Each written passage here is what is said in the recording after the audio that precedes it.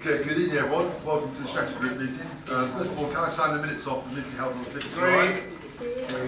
Yes. Just say with the sentence here. Move on. Apologies for absence. No, I think we're all here actually. Declarations of members' interests. Declare them now all the time of the meeting when the item comes up. Okay, so we move on to our first item tonight, housing and environmental health issues. Public space protection order, enhanced dog control powers, council order. Yeah, thank you. Do I stand on this one or can I? No, sit. I can sit on this one. Touch it. I would certainly stand out of respect. Okay. Yeah, thank you.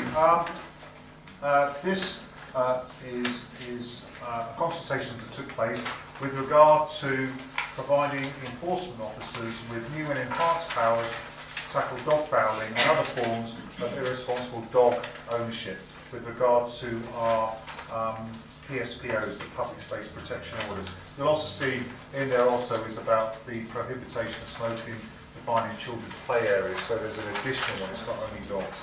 On the 24th of May, the Strategy Group approved the commencement of a consultation process to extend and increase the current protection powers, which are currently fouling, exclusion from fenced-off toddlers and play areas, directions to put dogs on a lead in a specified area, and provisions of means of a suitable receptacle to pick up dog food.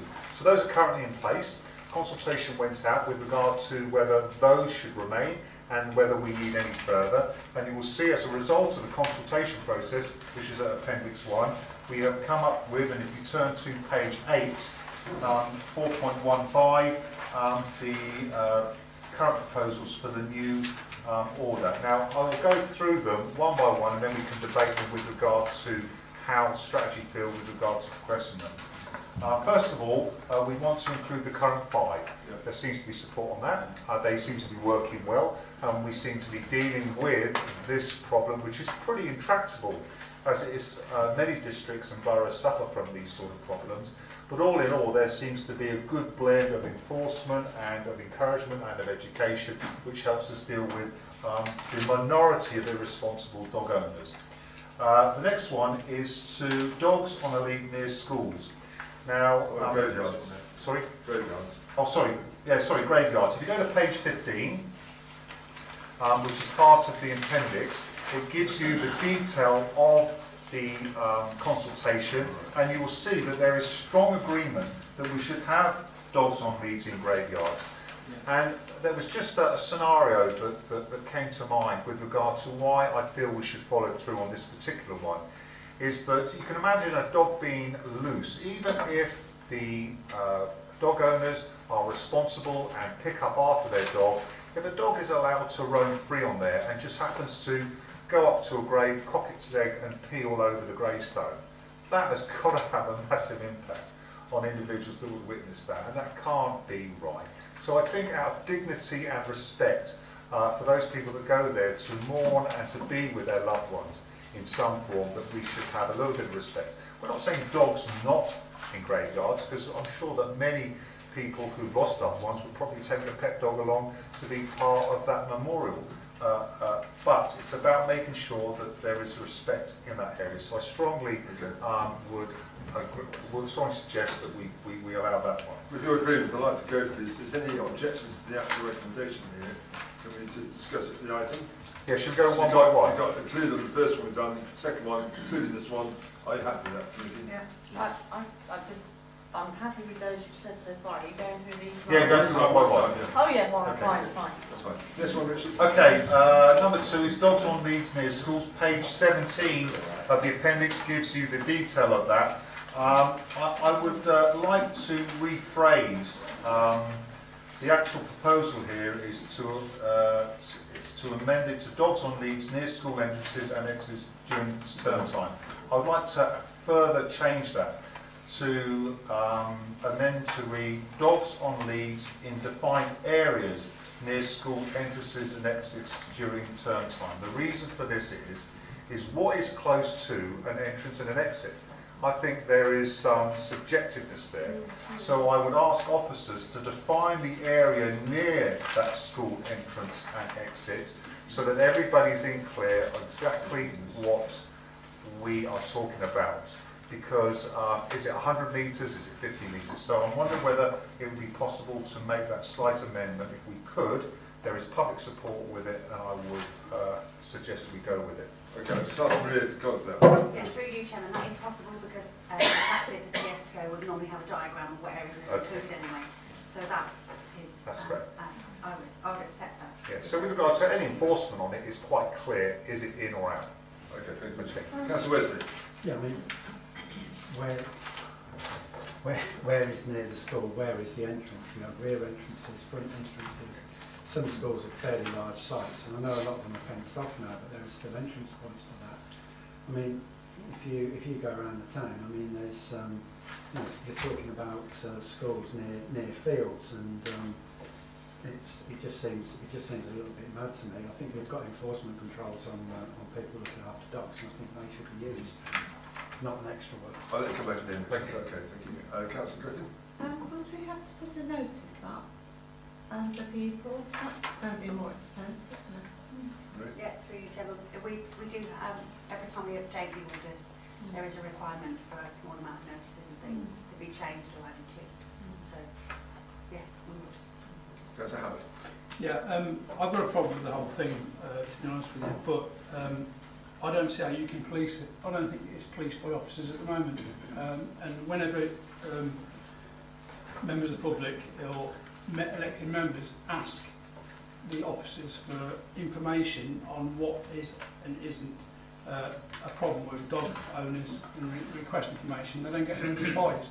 So if we're not getting replies from officers, I don't even know any of this can go through tonight.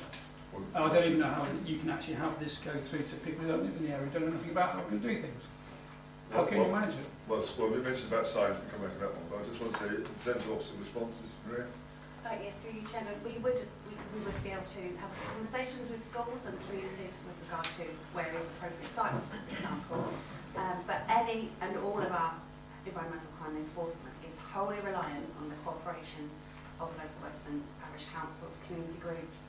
They are the people that report every time we've prosecuted or investigated. It's because people are doing that reporting. So that is how we do it. We do it in partnership with the public who want us to do this enforcement. Enforcement is a last resort. What you ideally want is all the education and all the measures in place. But the vast majority of people, when you say, you know, only dogs on leads here, they're compliant. So we don't actually, enforcement is the last resort. This is about educating and ensuring we're doing what the public want. Thank you. Can I come back on that, please? Sorry, Wendy. Yeah, and the lack of response to elected members who ask for information from the officers regarding all the two officers.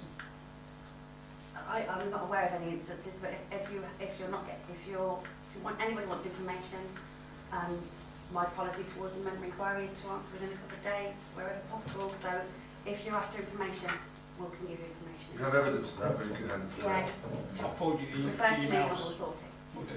Thank you. Are there any more points on this particular item before the rest of Richard, you can just confirm on the other 2 points, okay? Yeah, thank you. First of all, you know, we have a view, absolutely, and I think we're entitled to our opinions on this. This is what the public want. You know, there has been consultation. What's the point of consulting the public if we don't try and do things which they want to help improve the quality of life for residents in this area? That's the first point. The next point is one of example with regard to schools.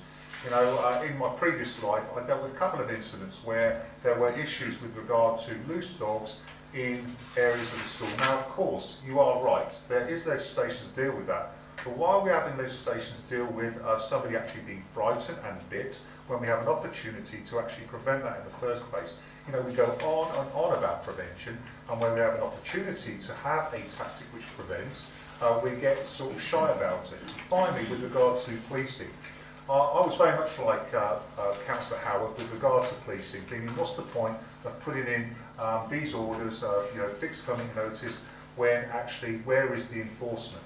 But by the very fact that you have a PSPO that states that this is unacceptable, that this is, you will have compliance. We're only talking and ever only talking about a minority of individuals that are irresponsible. Most of the public will be compliant with regard to the communication strategy, so which hopefully you will be leading on, and the notices that we put up to ensure that people understand what is expected with regard to dogs in school areas. Thank you, Mr. Dean. Councillor Organ. Are we happy to agree the recommendation on that line? Sorry, Kenny, I thought we'd done the discussion. Sorry. So I'm not clear if so it's coming late. So what Yeah, we're well, going through on 4.15, we're going through each line there. Which we I appreciate that, yeah. but have you reached the end? No, we're on. I beg your pardon. We're on the fourth one down. Yeah, No, sorry, the third one apologies. down. Dog on leads near schools. Number two, My we're both apologies. agreed. Okay. So on the third one there, are we agreed to the third one there? Dogs on leads near schools with the amendment of indefined area. Thank you. Yeah. Agreed. That's great. Thank you, Richard. Okay, you'll see that the next three are not included because there isn't public support. Absolutely right. So I'd like to then move on to the We're just checking everyone's happy with that. Sorry, yeah. Everyone's happy. Okay, thank you, Richard. I'd like to go on to the restriction of the number of dogs walks at one time. Now, I think that we do need to have a little debate on this, so I'll give my opening salvo, but I would like to come back to answer any concerns. What I would like there is, I would like something included in that PSPO and in policy to say that the maximum of 6 dogs should not be an absolute offence. There must be evidence connected with those 6 dogs that there is a lack of control. So there has to be, and I know I'm not trying to fudge the issue here, because you could have 6 chihuahuas. I don't know how violent chihuahuas are, but they're pretty small dogs. And whether there is an issue of control or not. Now this number 6 comes from if you look at page 26 on here, comes from the RSPCA and the Kennel Club. So they suggest a maximum number of 6 dogs. Page 27. Sorry, page 27, yeah. So, yeah, 26 is the thing. So there is public support for this, but the issue is, do we set a number or do we not? The good thing about setting a number is that we have a benchmark there. And that benchmark, I think, is right, that if you've got 6 Alsatian dogs and they're out of control, that is probably unacceptable and should be dealt with. There is other legislation to deal with out of control dogs, full stop, but we need to encourage individuals that, you know, if you can't control 6 dogs, there is a number there, there's a benchmark to go by, and if it's associated then with evidence of lack of control, then we should go on. Now, I don't know whether that fudges it too much, but if we could have to include a maximum of 6 dogs, but also must be evidence by a lack of control of those 6 dogs. If you look at the table on page 26, Councillor, on question 10, Yeah. it's 3, 4, 5, 6 dogs out, equals 100% of responses. What's that, the numbers they were given as options? What did people say? Because there are some professional dog walkers, aren't there, who actually take a large number of dogs out. But I just wonder where the figure 6, because you've got 73% saying up to 4 dogs. Yeah. I just wonder why you arrived at 6 dogs. Well, 6 dogs was as a result of the broad advice and suggestions from the RSPCA and the Kennel Dogs. So I think it is subjective. I think it's absolutely subjective, and I think their opinion. I'm not an expert dog lover or a dog walker. All right. What I do want is to try and ensure that we have safer communities. Got that. And this is one issue. So it's open for debate, and I think we can hopefully come to something. Let's go back at the end, Richard. Thank you. Thank you very much. Councillor Randall. Yeah, I was just going to say, what happens if you've got 2 dogs and they're under control? And failure to keep your dog under control shouldn't just be something to enforce right in the beginning. Failure to keep your dog under control. It doesn't matter if you've got 1 dog or 10 dogs. That is what maybe kind of sort of wraps a lot of that up. Yeah. But 6 dogs, if you're likely to have 6, well, I don't really know anybody who has got 6 dogs, but if you're likely to have 6 dogs or more, you're probably working for one of the dog walking companies that are very skilled in dog handling. The normal Joe Blogs very much, well, I've never seen anybody apart from a dog handler like that walk 6 dogs, so I wouldn't even see it, I wouldn't even want a number, I'd just put failure to keep your dog under, or dog/dogs under control. Thank you. And you come back on that point, thank you. I'm sure Richard will consider that. Councillor Wesley. Thank you. similar comment to Councillor Randall there. You know, this is people's livings we're talking about here as well. There's a lot of people that actually look after other people's dogs and make a living out of it. And obviously people rely on that service as well. So, you know, that's either going to go up in price or not be done. That's the first thing. The second thing is, this doesn't even say how many people are involved in this. And people take dogs out people take their dogs out in groups. You see 3 or 4 people walking with 8 dogs. Does that count? I mean, we talk. This is really, so really. it's per person. That's what point you're making. Sorry, yeah. I mean, this is really loose and woolly. I mean, I think, you know, one dog out of control is a dog out of control. 6 dogs slightly out of control is not the same thing. I mean, I think that I don't know what we're talking about here. Really. We'll come back to that point at the end, Lars. It's a fair point. Councillor Chandler. Thank you, Chairman. Most of my point has just been made. I wanted clarification whether we're talking here about under the control of a single person, and also what happens if a group of people, each with one dog, are walking them together. Is that covered? So it's not clear because it's not stated. Thank you. We'll come back to the end. Thank you. Councillor Lomax. Thank you for allowing me to speak, Chairman. Pleasure. If we could go back, please, to the exclusion of dogs from locked and maintained sports pitches in season. I just wanted clarification, please, on this. It's not going to be put in, but is this is something which comes up time and time again in villages, dogs fouling on the sports fields, and I just wondered, how is that going to be? I mean, is it going to be still up to the parish councils to decide that they can exclude dogs from their sports pitches? Thank you, that's what we noted. We'll come back in a minute. Any more questions before we go back to Councillor Organ? And supported by Maria. Councillor Organ. Yeah, Maria, could you deal with the technical side on, and then I'd like to sort of sum up on a couple of issues about this, because it's quite an interesting debate, and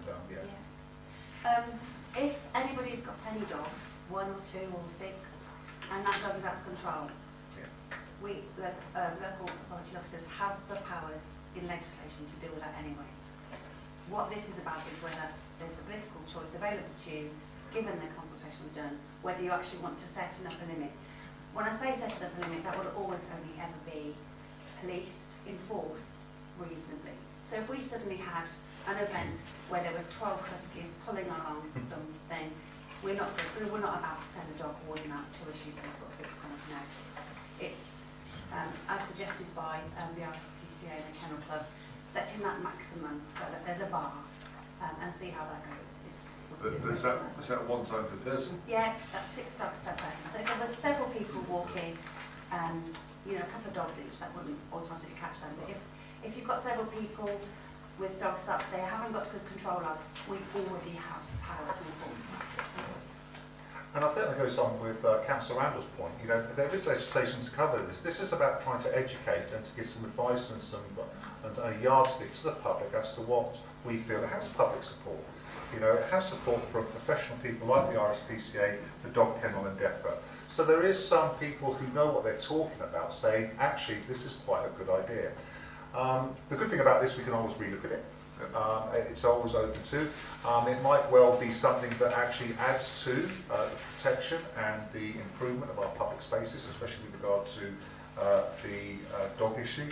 So, you know, I'm still, even with the debate, still have a mind to put this through. As read. As read. But I do feel, with regard to the assurances we have, that we need obviously evidence to support the out of control. For me, is that safeguard to making sure that, you know, we've got the 6 chihuahua situation, which is a major problem. But so I'm still convinced that we should go as recommended. So, Strategy Group, do you support that proposal? No. Okay. Yeah. Well, can we vote on that? Who supports it? So. Okay, those against? 2. Okay, so that's lost.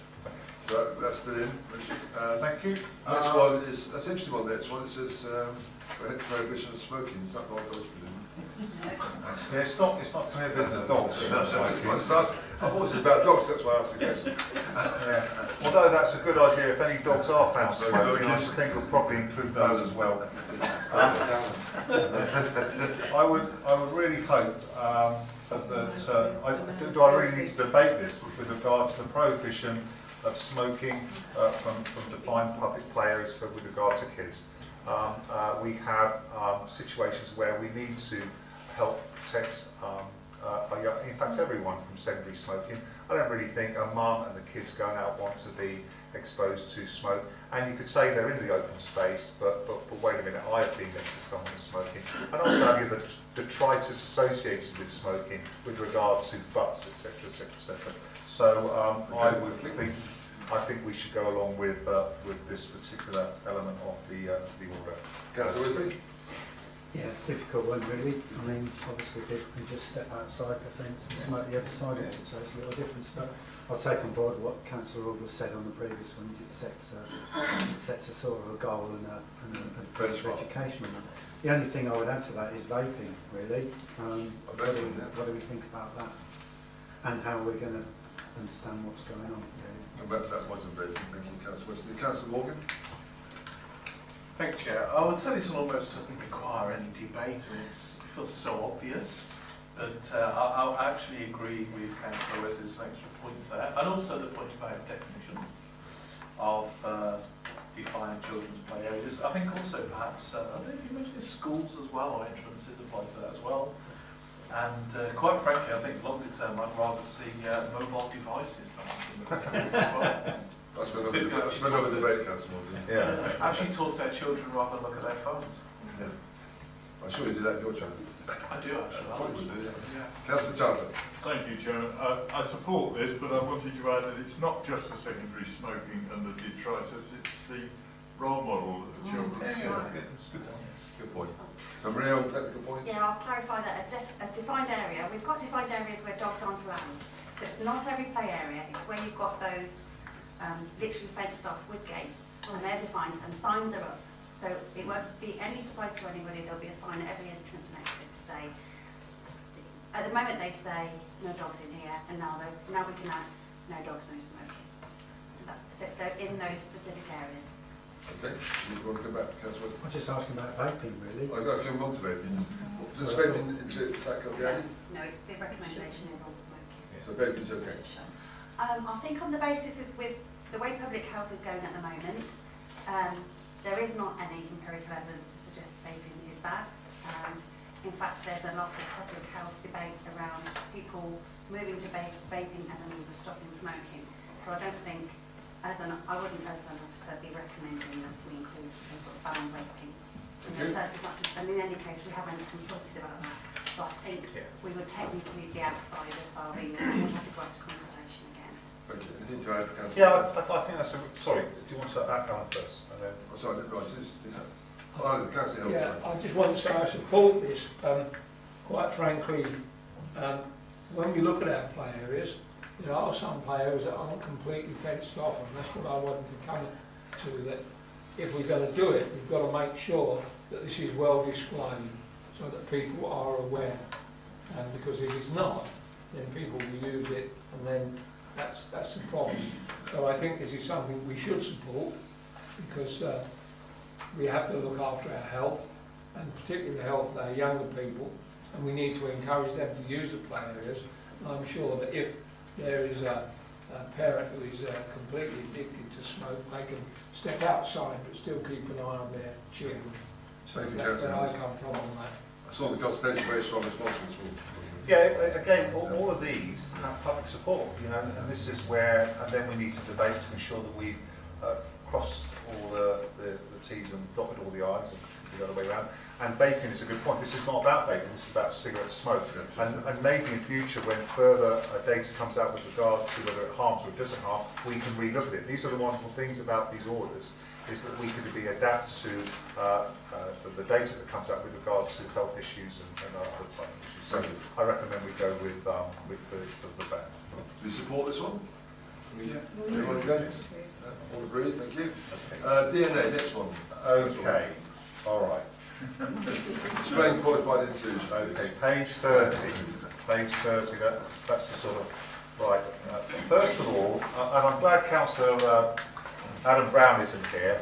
It's in Brazil, actually. Yeah, well, no, just as well, really, because I think he would have. Be back to the council, though, just to let you know. Yeah.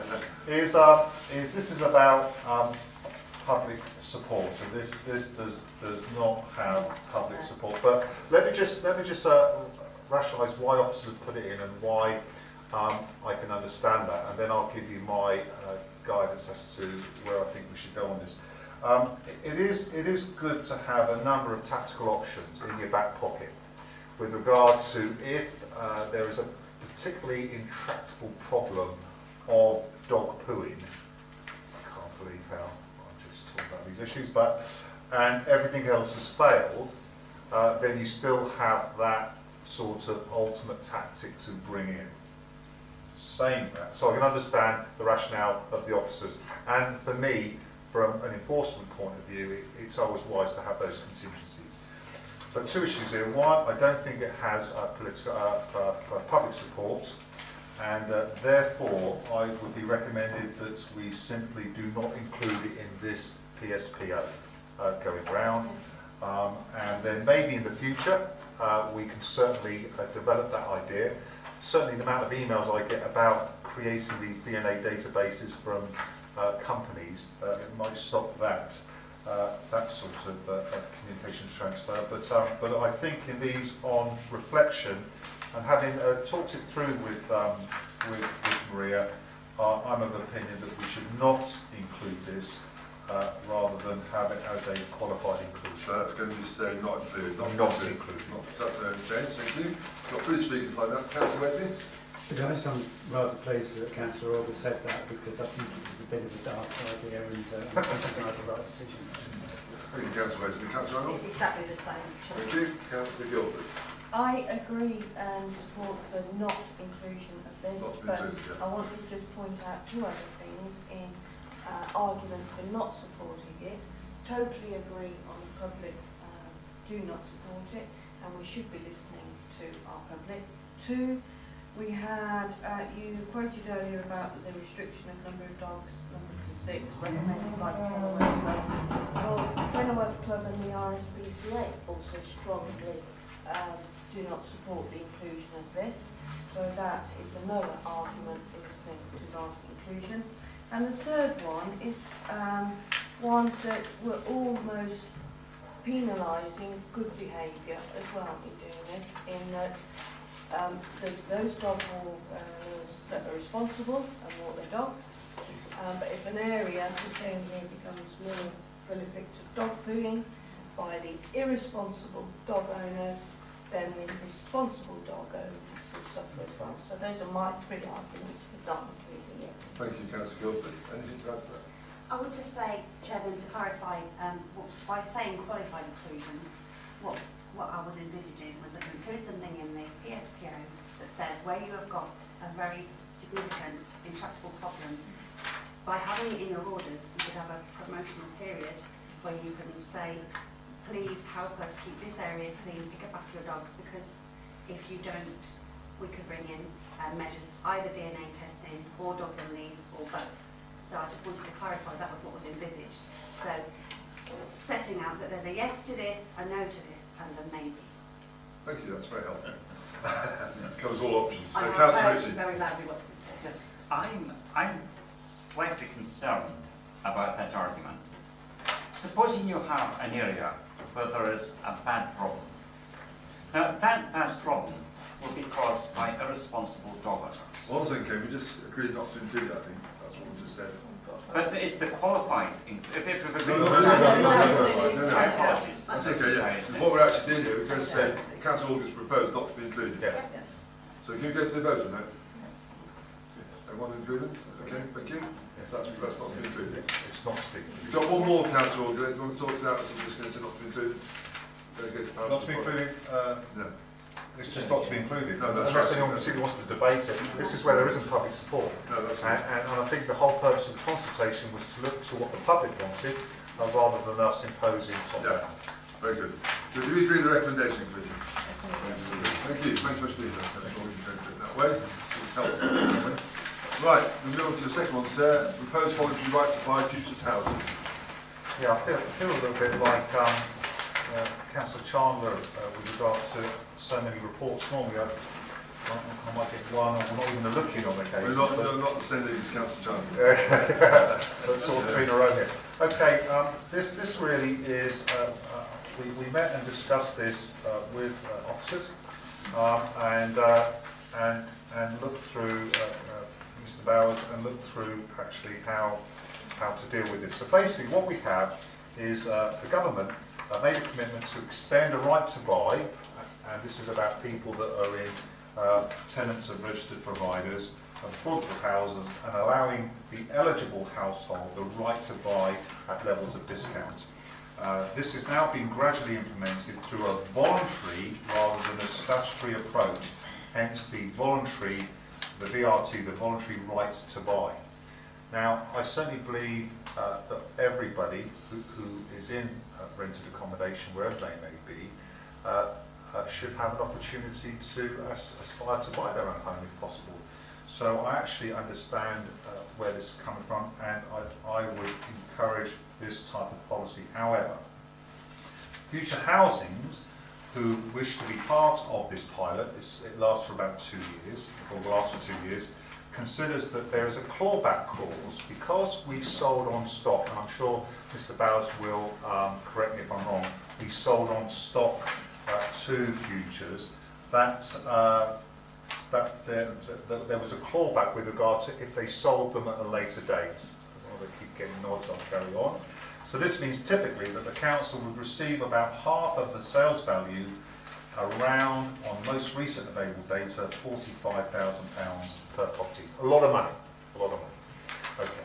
So of course, Futures are saying, okay, if we give you that £43,000, part of this policy is also, if we look at, is that the scheme envisages a one-for-one replacement of affordable housing, so that we don't actually lose the amount of affordable housings we want. We can't go back to the old days when we sell everything and we haven't got anything for people who need to have affordable housing.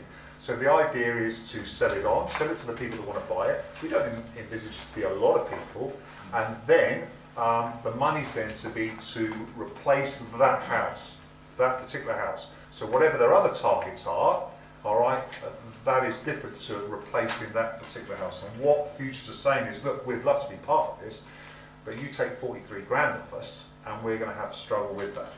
So if you look at page 39, there is some a basic proposal and agreements to allow Futures, all right, to keep all those monies. Now, if we think about that as a principle, this is not a profit-making company with regard to shareholders. This is a company whose sole purpose is to provide affordable housing, all right, and then with any profits they make, ploughing it back to building more affordable housing. So we're not actually lining anyone's pockets here. And then we would insist that those receipts, that 43 grand, are ring-fenced to fund specifically for providing replacements for those houses. This is a 2-year project. The concerns that we spoke through is that we do not want to tie the hands of the council beyond the 2-year pilot, because there may be in the future a reason why we need that £43,000, because the landscape may change. So what we suggested is to allow the pilot project to begin, to see what sort of demand, to try and allow people the opportunity to buy their own house, to make sure those houses are replaced. We will forego that for a period of 2 years. There are some conditions to it, and if you look through page 39, 1 to 6, that actually lays the whole scheme down. This would be an opportunity for us to progress with the pilot. So I recommend that we allow this foregoing of the clawback for a period of 2 years whilst the pilot is in existence, with those conditions to ensure the monies are spent to replace the houses that are lost, and see what happens after 2 years. Thanks, Councillor So Order. that I think basically, I I think think, order steps just what's speaking. Can we?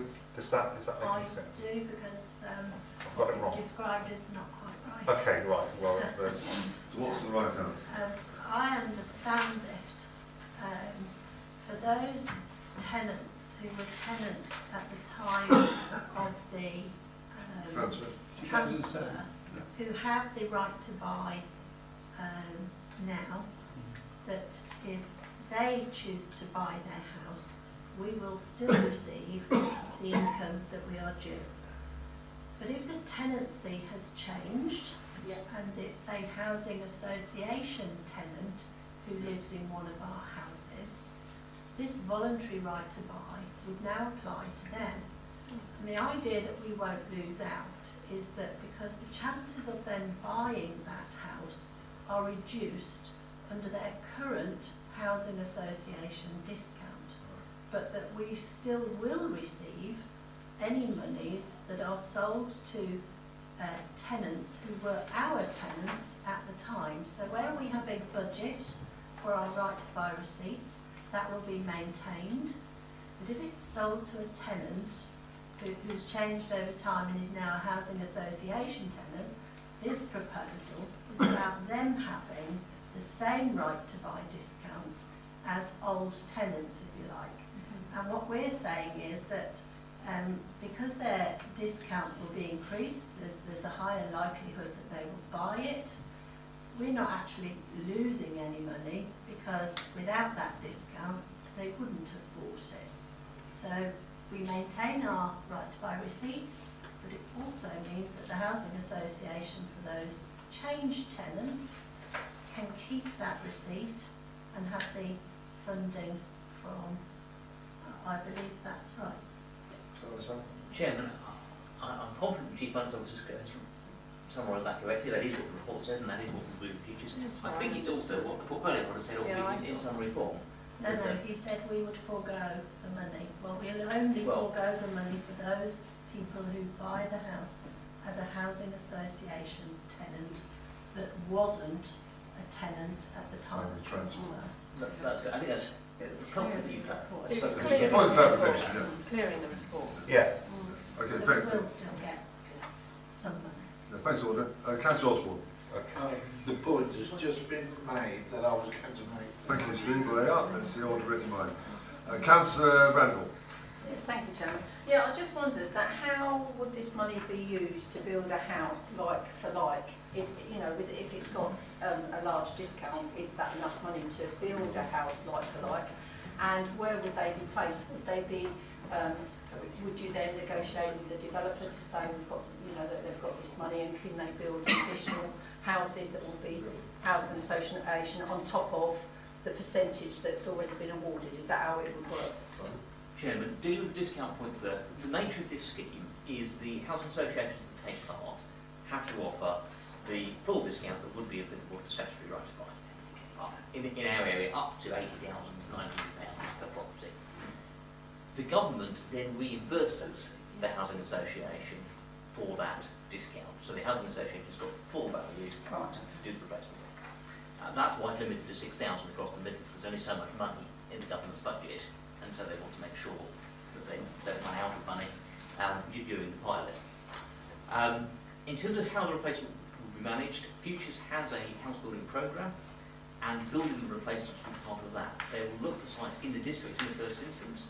It could be they will buy houses from developers in addition to the Section 106 requirement. It could be they'll develop small sites themselves. And if they can't get them from the district sensibly, then they've got this 10-mile perimeter within which they can operate. Thank you, Simon. Okay, Wendy. Sorry, my apologies. Councillor Guildford. Okay, my question is around the actual replacement, because we talk about if they don't do the replacement, then the money's become payable to the council. But I'd like it absolutely tight that they have to build that replacement house if it's lost, because that's why they're getting the grant under the scheme from the government, full monies. Yes, if they don't build it, then it will, the monies will come forward. But if we look at page 39 it might be I don't understand legal terminology, but it says reasonable endeavours duty. So to me, reasonable endeavours is not the same as, it almost contradicts earlier where it says they will have to. Have I I get the point, I mean, it's obviously about making sure we replace the stock, That's that, yeah. Chairman, perfectly fair questions. It's quite a delicately structured agreement. The primary obligation is to provide replacement like for like. However, it can't be an absolute obligation because there may be factors that prevent them. If they just cannot obtain planning permission, for example, for some kind of moratorium on house building, there's all kinds of things that could happen that could make it impossible. So the obligation, the basic obligation to replace is a pretty tough obligation, but not absolute. Then there is a slightly softer obligation to do it within 3 years and to do it within the district. So it's a sort of scale of obligations. The provision for paying the money to the council is very much a fallback if for some reason they were unable to achieve what it is they're going to do and what it is they want to do, in fairness. You would assess whether reasonable endeavours are taking place. Absolutely. Is that okay? Yeah, yeah. Okay, thank you. Councillor Richard. Yeah, thank you for allowing me, Chair. My concern is, my understanding is that the replacement houses could be built outside the district, a 10-mile boundary. You know, that includes parts of Northampton, a lot of Northampton. It includes Rugby and so on. And that, Margaret, you know, one could go on around the south and that it, don't know if it reaches Banbury or not. My point is that, you know, that if this is to happen, what it would mean over time is that the number of affordable homes in the district is going to go down. And the number of new homes that we build, you know, okay, you know, perhaps there are more homeless people in Northampton than there are in parts of Daventry district. I fully accept that. But over time, it could be that this, you know, this district will have many fewer affordable homes. Houses are provided elsewhere. We can't assume that people who, you know, are homeless, say here in Daventry town, would be quite happy accepting a home in Northampton. Some might, but I think we've got to assume that we, you know, that we're always within, you know, within the district, and particularly in, you know, within Daventry town, where you have a greater, you know, a greater proportion of the, you know, of social housing. You know, the needs are going to be greater, but I'm just concerned about what the long-term effect could be on our housing stock. Perhaps we need thinking long-term any longer, and it is a 2-year pilot, I accept. But it just seems strange as to why that particular clause is there, allowing the homes to be outside the district. Chairman, the reason that's there fundamentally is futures were concerned the risk of the obligation was too high if they were entirely constrained to work within the district. If they can't get the land, they can't get the deal, they can't get the planning permission, then they could be in a situation where they have an obligation to government to re-provide, government the sale, but they were unable to comply with the obligation to us to do it within the district. So the 10-mile buffer, which is only, you know, secondary choice in any event, is there as a risk management measure for them. It was a necessary part of the negotiation for them to accept the overall package. So it's not desirable, and if we can, we'll certainly support them to get all the houses back in the district. The other thing I would say is we've got nomination rights in all cases. The district is well over 20 miles across, so actually being, say, Market Harbour is arguably no worse than being in Clipston, Daventry or wherever. So yes, perfectly valid points, but I think we're trying to strike the right balance in terms of different considerations. Thank you, Simon. Back to you, Councillor. Yeah, just a couple of points, and I'll pick up on that point. For me, the overall scheme is the replacement of the house. Now, wherever that happens to be, I don't think the public necessarily worry about whether the affordable house is actually in our district or just 5 miles across the border in another district or another jurisdiction. I think it's important just to have the stock there. So I'm not too worried about that particular clause. It's about ensuring that we don't lose the sort of total number. And just with regard to the point from Audrey, you know, this is, from what I understand, is the VRT. This is all to do with the voluntary. I think it talks about the voluntary Now the voluntary one is where we are foregoing the clawback, only the voluntary scheme. Are you saying there's parts of this voluntary scheme that is not subject to clawback?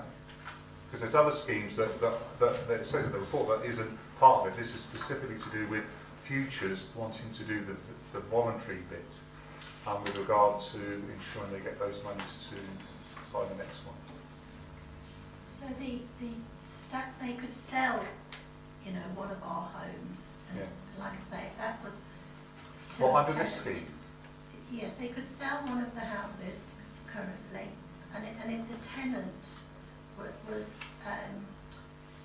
was allowed the statutory right to buy, we would still get our clawback. But that's not the voluntary scheme, is it? That we're talking about? The voluntary scheme is applied to the housing association tenant. They're all tenants of the housing association, but new ones that were never are. Right, tenants. okay, So but it's only the those voluntary ones that it's affected. It doesn't impact the others. I'm not too sure whether I misspoke and said it affected all. I just was talking about the voluntary, this particular scheme. It'll be for tenants from November 2007 onwards, because they don't have. Because if I did, I didn't mean that it was all sales. It was just specifically to do with Just this the one. voluntary. Yeah. So if I misspoke, I apologise. But I didn't. Don't worry, I'll take it. Okay, all right. Yeah. So there's a report for you. Your speaker section still to come back. Sorry. So Councillor Guildford first. Yeah, I mean, my understanding here of the report is the risk is with the housing association, not us, in that the grant that they're applying for would be applied to the housing association, yes. We have this separate agreement with them on the right to buy, but I'm presuming any people they have in their housing stock who are the original and want to buy, although they'd still qualify for the new voluntary one, the discounts, they wouldn't qualify for the new one. They're not. Sorry, Chair. So one voice, please. Through you, Chair. Housing association tenants, let's just say new tenants since 2007, have a right to acquire. And it's a lesser discount. Now, if they sold one of the houses under that, we'd still be able to claw. So there is, what we're saying is because the discount is so much smaller, there's less likelihood that that house will sell. So although we'd be entitled to that money, we're not really losing out because the chances are we wouldn't have sold it anyway. So we are foregoing income, but it was unlikely income. And now that if they have the voluntary right to buy and the discount that they get is increased in line with the statutory right to buy, there's more likelihood they'll buy the house, and it's that income that we are then foregoing. Yeah, that's how I understood it. Small risk. Thank you, Councillor Guildford. Councillor Howard. Yeah, thank you, Chair. I should say Wayne had, because you had it. Right. I've got quite a few concerns with the wording of this document.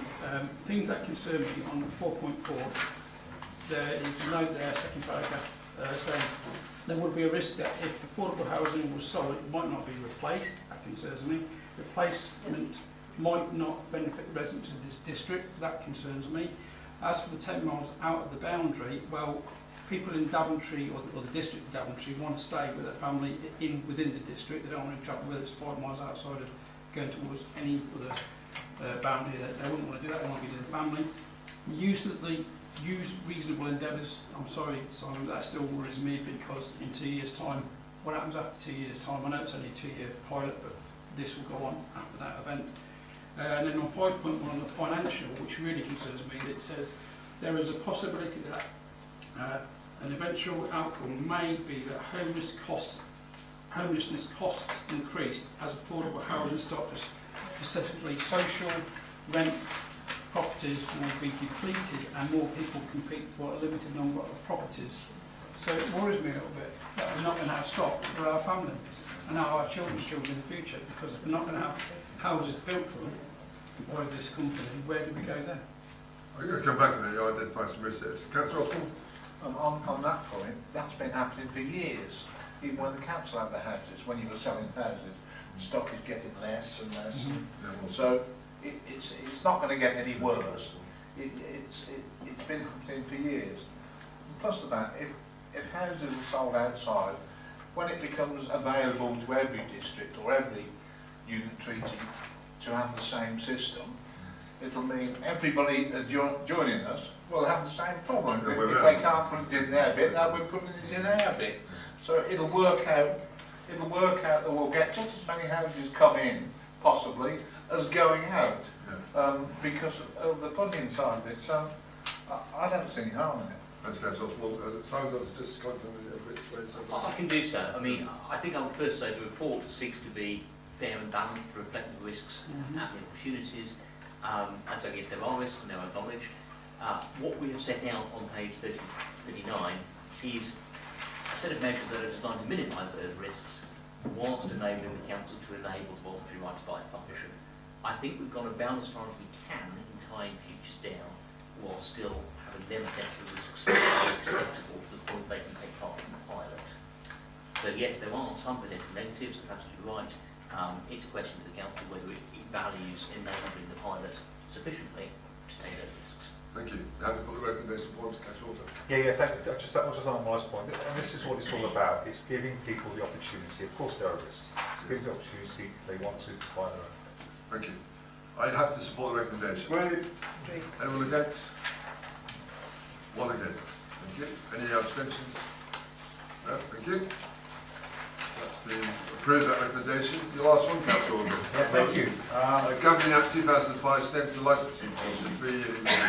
Okay, every 3 years the Gambling Act 2005 requires licensing authority to review and publish a statement of principles that they intend to apply when exercising their related functions. As you will see, that this proposal is that a wide-scale consultation exercise take place for a 6-week period starting at week beginning the 24th of September this year.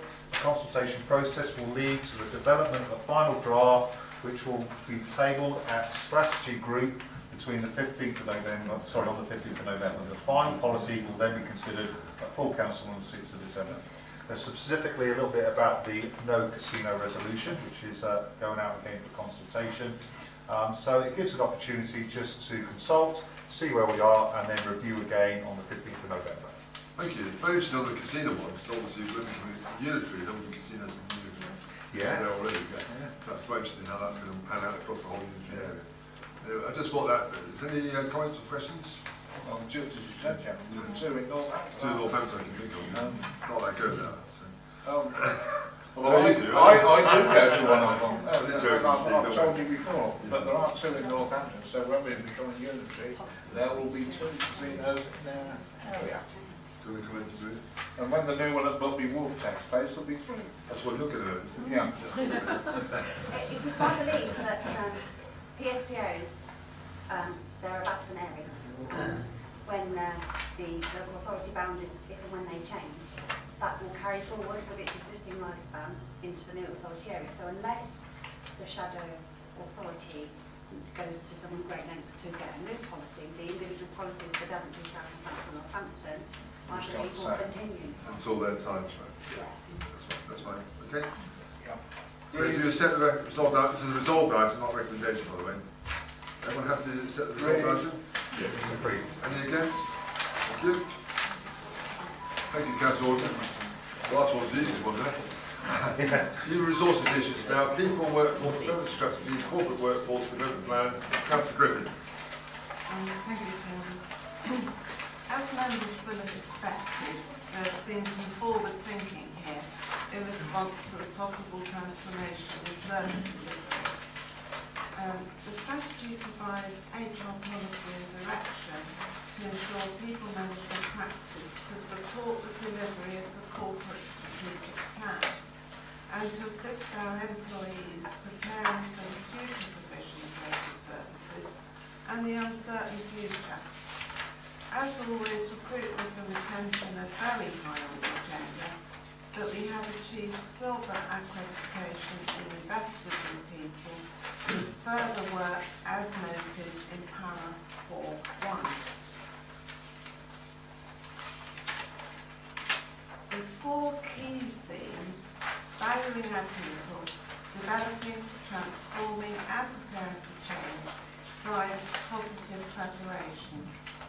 The corporate workforce development plan is attached, and that implements the strategy, but will also be revisited as decisions come forward from the local government review. The strategy aims to support all of our employees, as mentioned in 5.9. Okay, thank you, Mr. Councillor Griffin. Any comments and questions? Councillor Gilbert. Just one, and it's only a question. So on page 77, develop and launch the recruitment. It says microsite. What's a micro? Is it a website? Sort of? It's a recruitment website. Yeah. Thank you, Councillor Gilbert. Chairman? Yes, Councillor Osborne. Not associated completely with this, but I've got to get it in. Now, you know the debate we had at last council meeting about structures, pay structures, and I argued that we couldn't get planning officers. I'm pleased to say that when I went in the planning department, we have a new officer coming directly as a result of the pay structure being altered, and he's coming from a local, from Rugby, which so it's starting to work even in my little bit. I can see it. Well done. I know it's not. No, it's a good indication, isn't it? Yeah, it's working anyway. Thank you. Thanks for that, Steve. We have two recommendations before you. Happy to agree them? Agree. Any against? No, thank you. Thank you, Liz. Move on to corporate issues now. You see Council of Learning and Development on page 95 of your papers. Basically, there's three recommendations there. I'll read them out to you. That progress in council development be noted. All councils should attend the planned programmes of finance, in particular. That's one of the key things we do every year. Asterisk on the learning development plan for 18-19, as recommended by the member learning development group. And that the member and learning development plan for 2018-19 is endorsed. I have to put forward Councillor Irving's Wilson point as well. I forgot to mention that earlier. She should have dealt with this item, remember. So she put a positive in earlier. So you've got three items before you. Happy to open up for any questions. Yes, Joe. Just the one in that with everything that's going on externally, and I noticed the word that all councillors should attend the planning programme. Well, any important training that I consider that the staff should have, I make it mandatory. And I know that we've always shied away from making any training mandatory. But in these unprecedented times. Planning she's talking about, Joe. No, I'm not. No. I'm talking about finance. Oh. Through the chair, please. Thank you. Okay. That maybe we should look at having mandatory attendance at the training with regards to finance. Cool. No, I'm not going to agree to that, Joe. I've only got a couple of years left anyway. I've been around here 32 years. And I've been to tons of training, tons of committees, learned the committee system. And I catch on what's going on. And in the next 2 years, I don't intend to do a lot more training. So I don't, but I think it's a good idea for people that don't have that experience to endure the training and to get that experience. Thank you. That's Gilbert. I thought, I'm not saying mandatory for all training, I'm talking about in these unprecedented times. There are areas that are going to impact on this council significantly that maybe we should have mandatory training. Okay, I'll come back to you at this. We've got some speakers that come back to the end. Is that okay? If you want to come to that I'll be very quick. What are you going to do to them if they don't come? Oh, I don't know. Yeah, what are you going to do? I know what this would be. That's all good. Yeah, I always have an issue with mandatory training. It is about your own professional integrity and trying to keep abreast of what's going on. I think if we're really genuinely seriously about what we're trying to do so that the public understand how governance works, then we should be eager to learn. That doesn't mean we have to attend every training because some training is repetitive, but it does mean that we need to make sure we're fit for purpose. So that should be a personal thing. Councillor, I'll come back to this in a minute. Councillor Morgan, sum up. Thank you, Chair. My point was really already raised about how to enforce it. Thank you. What would be the penalty for non-attendance? Thank you. Taser. Thank you. Councillor Ritchie. Thank you, Chair. I suspect that we all have the same problem of our inboxes getting filled up with people wanting to sell exceptionally expensive courses. It is, yeah, wherever it might be, it's a big, big industry. Nevertheless, it always strikes me that the range of issues being discussed, and maybe there are other councils that, you know, that get involved in these particular debates, probably much bigger ones and ones with more strategic issues to grapple with than we might as Daventry district. But it just strikes me that the range of the, you know, of the briefing sessions, I mean, clearly mean briefing sessions, so that we are equipped to take the decisions that are put in front of us. Where it strikes me that there is a, there is possibly a lack of, of briefing and information. It's on some of these wider issues about local government, what is actually happening in other parts of local government. It's about the areas in which there is space for councils thinking afresh about things. It perhaps is rather late in its life to start thinking afresh here within Daventry. But thinking ahead, it strikes me that some of these issues ought to be of interest to us as we move into new times, and whether there are ways in which we can have the discussions here as Daventry District Council without paying hundreds of pounds per person to go and listen to people tell them, sometimes not very much. Having spoken at many of these courses in the past, I'm aware of how all the information they get can be. Okay, the point you make is a fair point. I think, you have the e-learning modules here, of course, which, I said you can't get to the training sessions, you can do it online. But I think, come back to you, Liz, to sum up, sorry, Councillor. Well, you just said it actually, Chris. I was going to draw their attention to 4.4 and the e-learning modules. Also, if anybody's got requests for extra training, please let Fabienne know. She's the chairman of that group.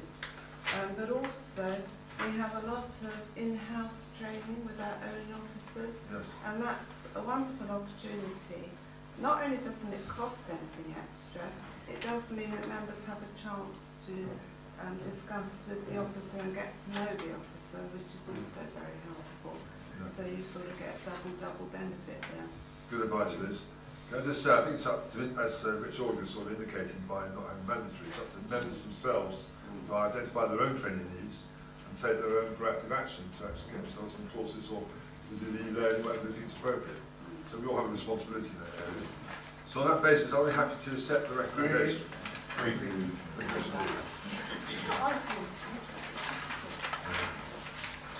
Moving on to the next one, strategic risk register, which gives me a slight opportunity actually on this one to actually talk about the latest on the unitary, because actually look at the risk register itself. Item, it's not even marked, it's the number here. It's number 3. It's actually between 2 and 3. It's unmarked because it's new. It's new, okay. There's a new one put in there, it's unmarked. It will be number 3, I guess, when it's updated. Thank you, Jill. About the prospect of imminent local government reform in Northamptonshire. And actually, I think local government reform is an interesting word. So I think we need more than that. It's public sector reform to think of it quite that really, to take things forward. But I realise we can't do everything at once necessarily. Yesterday, we had a meeting with the MPs in London yesterday evening, which was quite an interesting affair. I can't go into all the detail, but what we wanted the MPs to realise was our concerns about the need for the government to help support us. Without getting specifics of where it would come from, we had to be aware. We updated on from our perspective what's been going on with Mr. Rousall, the Chief Civil Servant, and the Minister, and the fact that we're now looking at asking. We're saying to the government basically we need some help here to make it work, because obviously putting 8 councils into a loan isn't going to solve it. We made that very clear in our bid, and I think they were fairly reasonable, okay, but I think also they're starting to realise now the scale of the challenge, and that's no bad thing for government MPs to realise that. One of the things I think has been quite helpful, I raised it last night about the need for public transformation.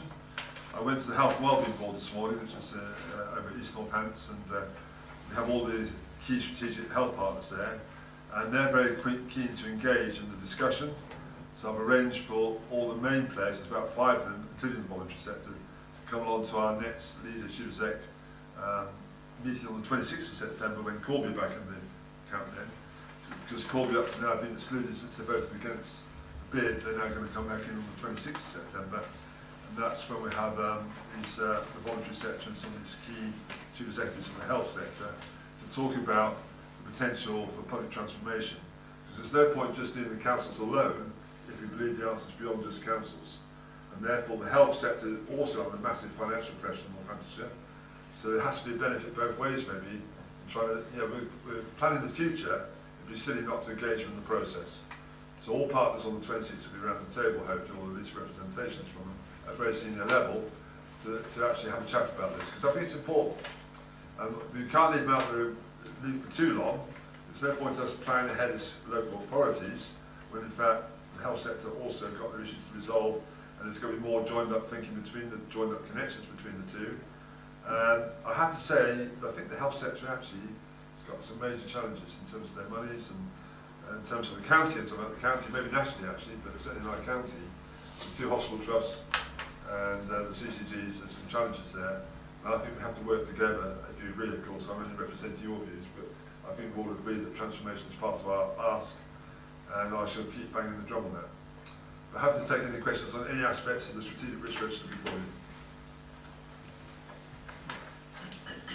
Yeah, it's really, as you say, it's massive for you to understand. That's the newest list, obviously, it's a pretty big one.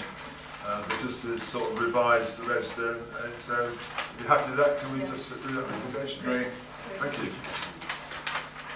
And the last one on this section is annual report on council entities. And I think it should be just noted these entities, it's quite helpful. We don't normally consider information reports, but it's helpful to actually consider providing a mechanism for consideration of issues related to these entities which might not otherwise arise. And we're quite keen, I think, with Daventry potentially approaching, that we assess our assets in this district area to see what we may want to do with them or not do with them before we get further down the line of the Daventry debate. That will come maybe through scrutiny and improvement. I got to speak to Adam Brown, who's on holiday at the moment, and when he gets back, he'll give me a ring on that, because there's a suggestion from Richard Micklewright, who's running their task panel, that task panel is now finished. That maybe is something scrutiny could look at, to review our assets, and to see what, if anything, members want to consider before we go much further down the route. For instance, you might want to consider if you want to sell one, or we might want to consider how we want to play with the unitary. If that's going to be taken up by the unitary, to the town council or another parish council, take something more town than parish, because obviously most of the assets we own within the town. That sort of thing, before it goes too far down the line. Other than that, happy to take any questions on the paper before you. No? You happy just to note them? Please help you have that information. Thank you. That's a resolved item, just noted. Thank you. The next item on page 123 is request by Richmond Health for new premises. I'm deferring this because there's been requests made following the initial presentation of the report, and I just felt wasn't comfortable that all the detail hadn't been really confirmed on both sides. So I felt this should be deferred now to the 15th of November meeting, only if you would only be happy to do so. Councillor Walker? Yeah, I saw something, it said, an email out that it was not in, what's the word? It seemed like indefinitely, that's not the case, surely. Well, I'm putting forward tonight, taking to the 15th of November, which is not indefinitely. Do you support that? Yeah, no, absolutely, because I think if it's indefinitely, it's just kicking a can down the road, which isn't particularly a long road. No. So we need to get this sorted. So I would definitely want it back on the 15th so we can look at it and get this one sorted. Thank you. Councillor Hills? Yeah, quite frankly, looking at it again, November the 15th is a date that we must keep.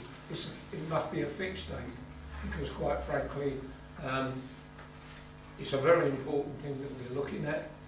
and with the time constraints, we have just got to move it forward and make sure that it's on the agenda for November the 15th. So as a portfolio holder, and I'm sure you'll be involved in making sure that happens. Yeah. And just keeping an eye on how progress is going with the discussions that might take place for next week. Thank you. Are you happy with that group? Agreed. Thank you. Move on to the next item, which is the Muxmoor Primary School Business Plan and Disposal Report. Councillor Hills. Yes, thank you, Chairman. As stated, this is Muxmoor Primary School. Let's look at the advice and the recommendations. The recommendations are that the council proceed on the basis of the leasehold disposal in 125 years. And I have to state, this is our normal practice in cases of this nature. Firstly, I'd like to inform members of Strategy that the school actually opened on the 3rd of September and that it is up and running.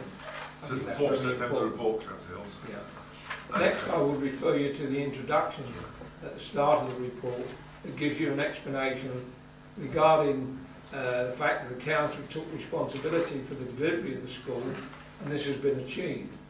And now the diocese are requesting the school buildings are transferred on a freehold basis.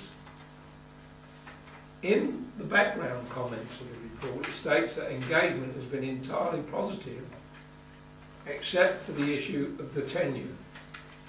So currently, if you refer to item 4.3, please note the school is currently operating on a temporary licence. And on page 133, it states the diocese would like to make it absolutely clear that the diocese will not accept the lease in its current form. However, having said that, it's worth noting that the 4 points of their formal objection are in fact all negotiable, and it does not appear that there is anything in these objections that cannot be resolved. Therefore, I firmly believe we should support the officers on this and move forward on a leasehold basis. Thank you. Councillor Chandler. Chairman, I think I ought to declare an interest. I'm a member of the Peterborough Diocesan Synod, but I have no direct dealings with the Board of Education. And so if you wish, I'll take no further part in this discussion. Thank you, Mr. Dealer. I suspect all along you were, by the way. That's fine. Councillor Wesley.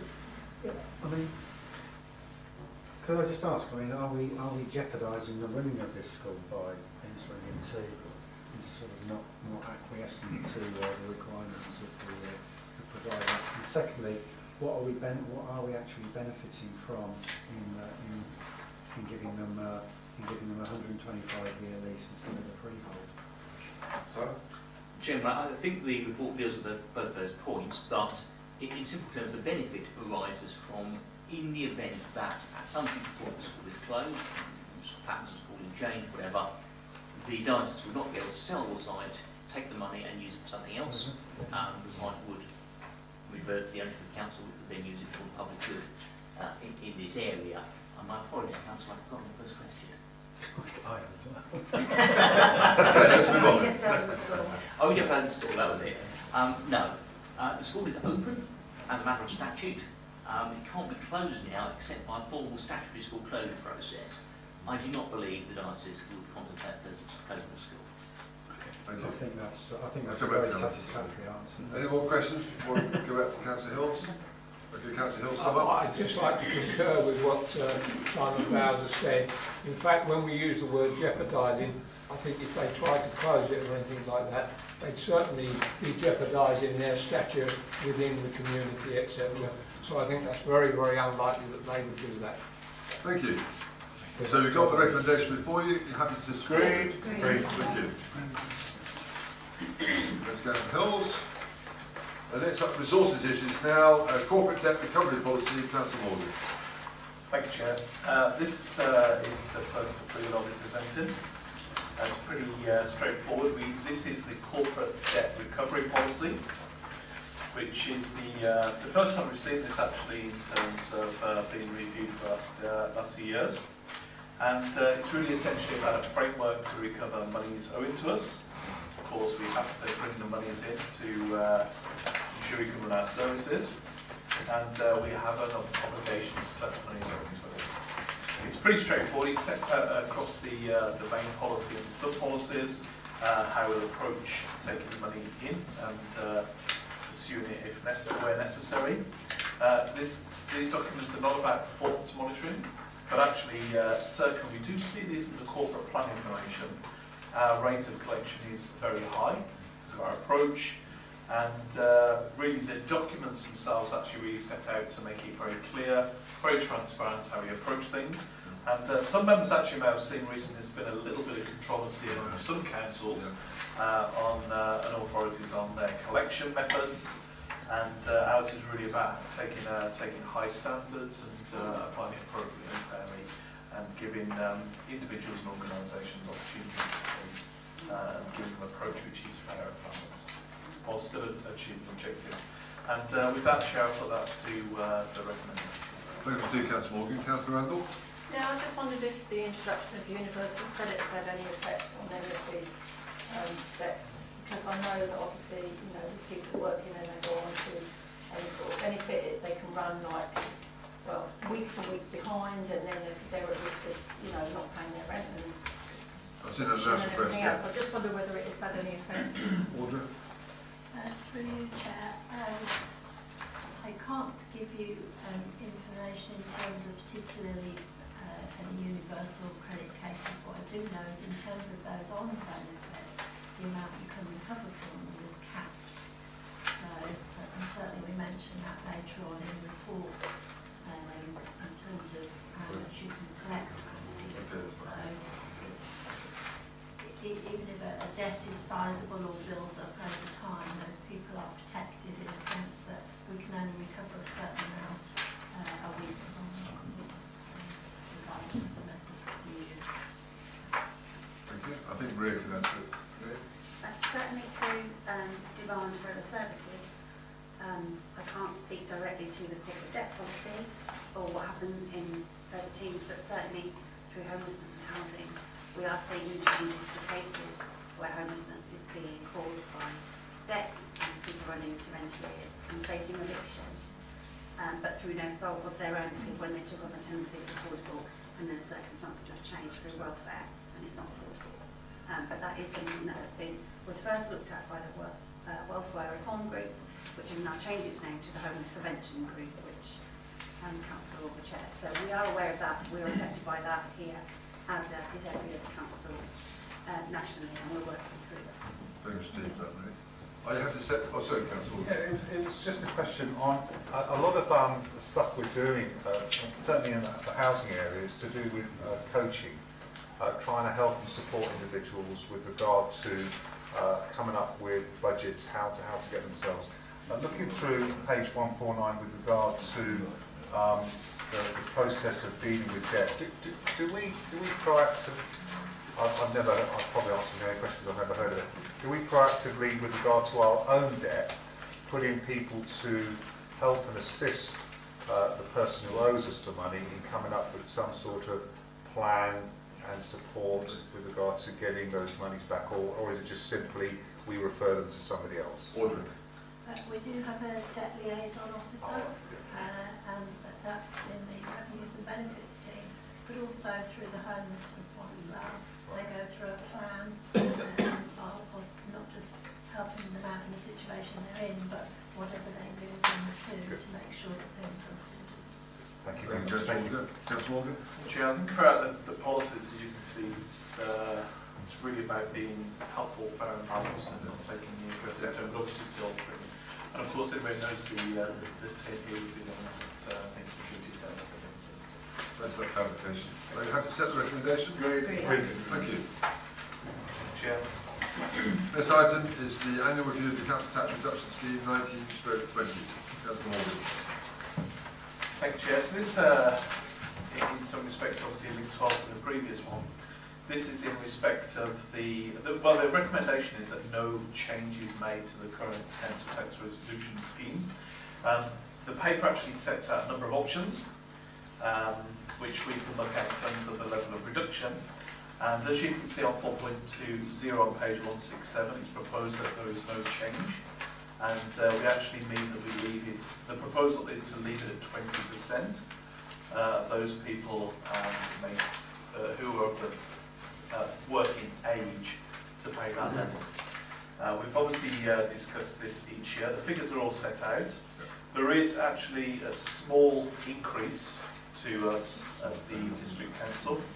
As we know that the numbers are shared between the authorities on which we collect the money on behalf of. The main thrust of this really argument is that actually it's a fine balancing act. If we increase it to a higher level, such as perhaps 25 or even 30%, I know this doesn't always necessarily have all member support if we increase it to that level, but not only that, it's not actually necessarily helpful to collect it to those to collect at that level, because in cases with some authorities where those levels have been taken, it actually has a counterproductive effect, and actually less money is collected, and we go back to the situation we were perhaps talking about earlier. Therefore, the costs to us are there in terms of income that we forego, and also in terms of the increase to the council by leaving it 20%, obviously with the what you might call fiscal drain in there. So it's proposed that we take it 20% and use that option, and that's what I'd like to put to strategy groups. Basically, sorry, I was going to say there are also some other reasons for that, particularly at this stage where we in future have, with the unitarisation, have various different modes of harmonisation. It makes sense actually for members of the public not having to go to a full consultation, and for the individuals themselves affected that we don't increase it at this stage, and we leave it 20%. Thanks to you, Councillor Walker. Councillor Randall. Yeah, just not so much on this one, but just looking forward, I don't know how it's going to go, because I know Northampton Borough, their reduction is 35%, and South Northampton is 8.5%, and ours sits at 20%, so somewhere we're going to see another hike, I'd imagine, and for our residents, aren't we? Potentially, we don't know yet. I'd imagine part of the negotiation. Either that or Northampton Borough are going to be happy. It's just going to be a big change. Yeah, that's about being on the same level, but that's going to be talked about in the months ahead and the year ahead. That's one of the many things we've discussed. It's just to have that sort of information about, really. Yeah, okay, thank you for that, Wendy. Yeah, I was going to say, Chair, that really actually reinforces the reason to leave it as it is on this occasion, to put people's minds at rest. Absolutely right, yeah. Agreed. Sorry, Councillor, thank you there. Do we have to agree with the recommendations? Yeah. Agreed. Thank you. Thank you, Chair. And the last one, Councillor Morgan, is the 2019-20 capital revenue budget meeting financial plan. Final one from me, thank you. I'll take these as the 4 items actually and give some narrative to each one. Thank you. So the first one, 32 recommended that the 2019-20 budget financial strategy be approved. Yep. That's actually Appendix A, which is on page 183 of the paper. We have an obligation to put this to the members. There's actually no proposal for any change here. It's pretty straightforward and should be familiar to members. And really is basically the following key principles that are listed there. Yep. So that's the first one. I wouldn't have thought there's any particular questions on that one, but take those later if there is. Number 2, the restricted growth bid criteria for 1920 budget is set to be approved. This one actually is in terms of signposts in 4.27 of your papers, and that's really about the growth bid criteria. And again, there is no change proposed here. So basically 4.27 outlines the bullet pointed items about those criteria which will give us regard for budget growth within the growth bids. You can see quite simply, such as interest to save, health and safety, statutory requirements, compliance with existing legal obligations, schemes where external funds have been secured, or schemes that enable the authority to meet its objectives or affordable. And in fact, you'll know that many of those can't be argued with. In fact, at one of the recent meetings earlier this year, we looked at the building safety, and we had to put forward monies to address the building here. The third one is actually that the assumptions and proposals concern the financial strategy and development of the 1920 budget preparation process be approved. This really is the general scene setting and big picture that we can see throughout the paper, which there are, of course, many pages. that some of the most, I'm not sure if to call it interesting areas, but of course, first of all, you'll see the table on page 174, which was already as approved in July. Yeah. Of course, the interesting challenge we have going forward is it talks about projections going into the future, where we probably won't be here anyway, but obviously we still have to look to the future and be prudent over the next couple of years. Also in that table going forward, you'll see the 27-2018 drop off over the coming periods and be replaced with 23-24, as we do, albeit, start looking forward. Finally, that the in-year 2018-19 budget grouping to be approved, and that's actually with reference to section number 5 of your papers. And I'll quickly mention a couple of those. So you can see there we have item 1, I put 1, Conservation Area Review Programme, which we'll be discussing later actually. Later in the agenda this evening, but obviously it's in there for now. We've got building control, which I understand, of course, Simon could refer to if we need further detail, Simon Bowers. But that's actually relation to our collaboration with all the local authorities, requiring just a small extra additional increase in money, £20,000. And a couple of the others there, of course, which have been touched upon tonight, 5.3. 5.4, which actually linked around temporary accommodation, and of course the concern was raised a little bit earlier in terms of housing stock, and that was the requirement for another £180,000 and £152,000 thereafter, around particularly the demands upon us because of the requirements of the Homeless Reduction Act, which came into force earlier in the year.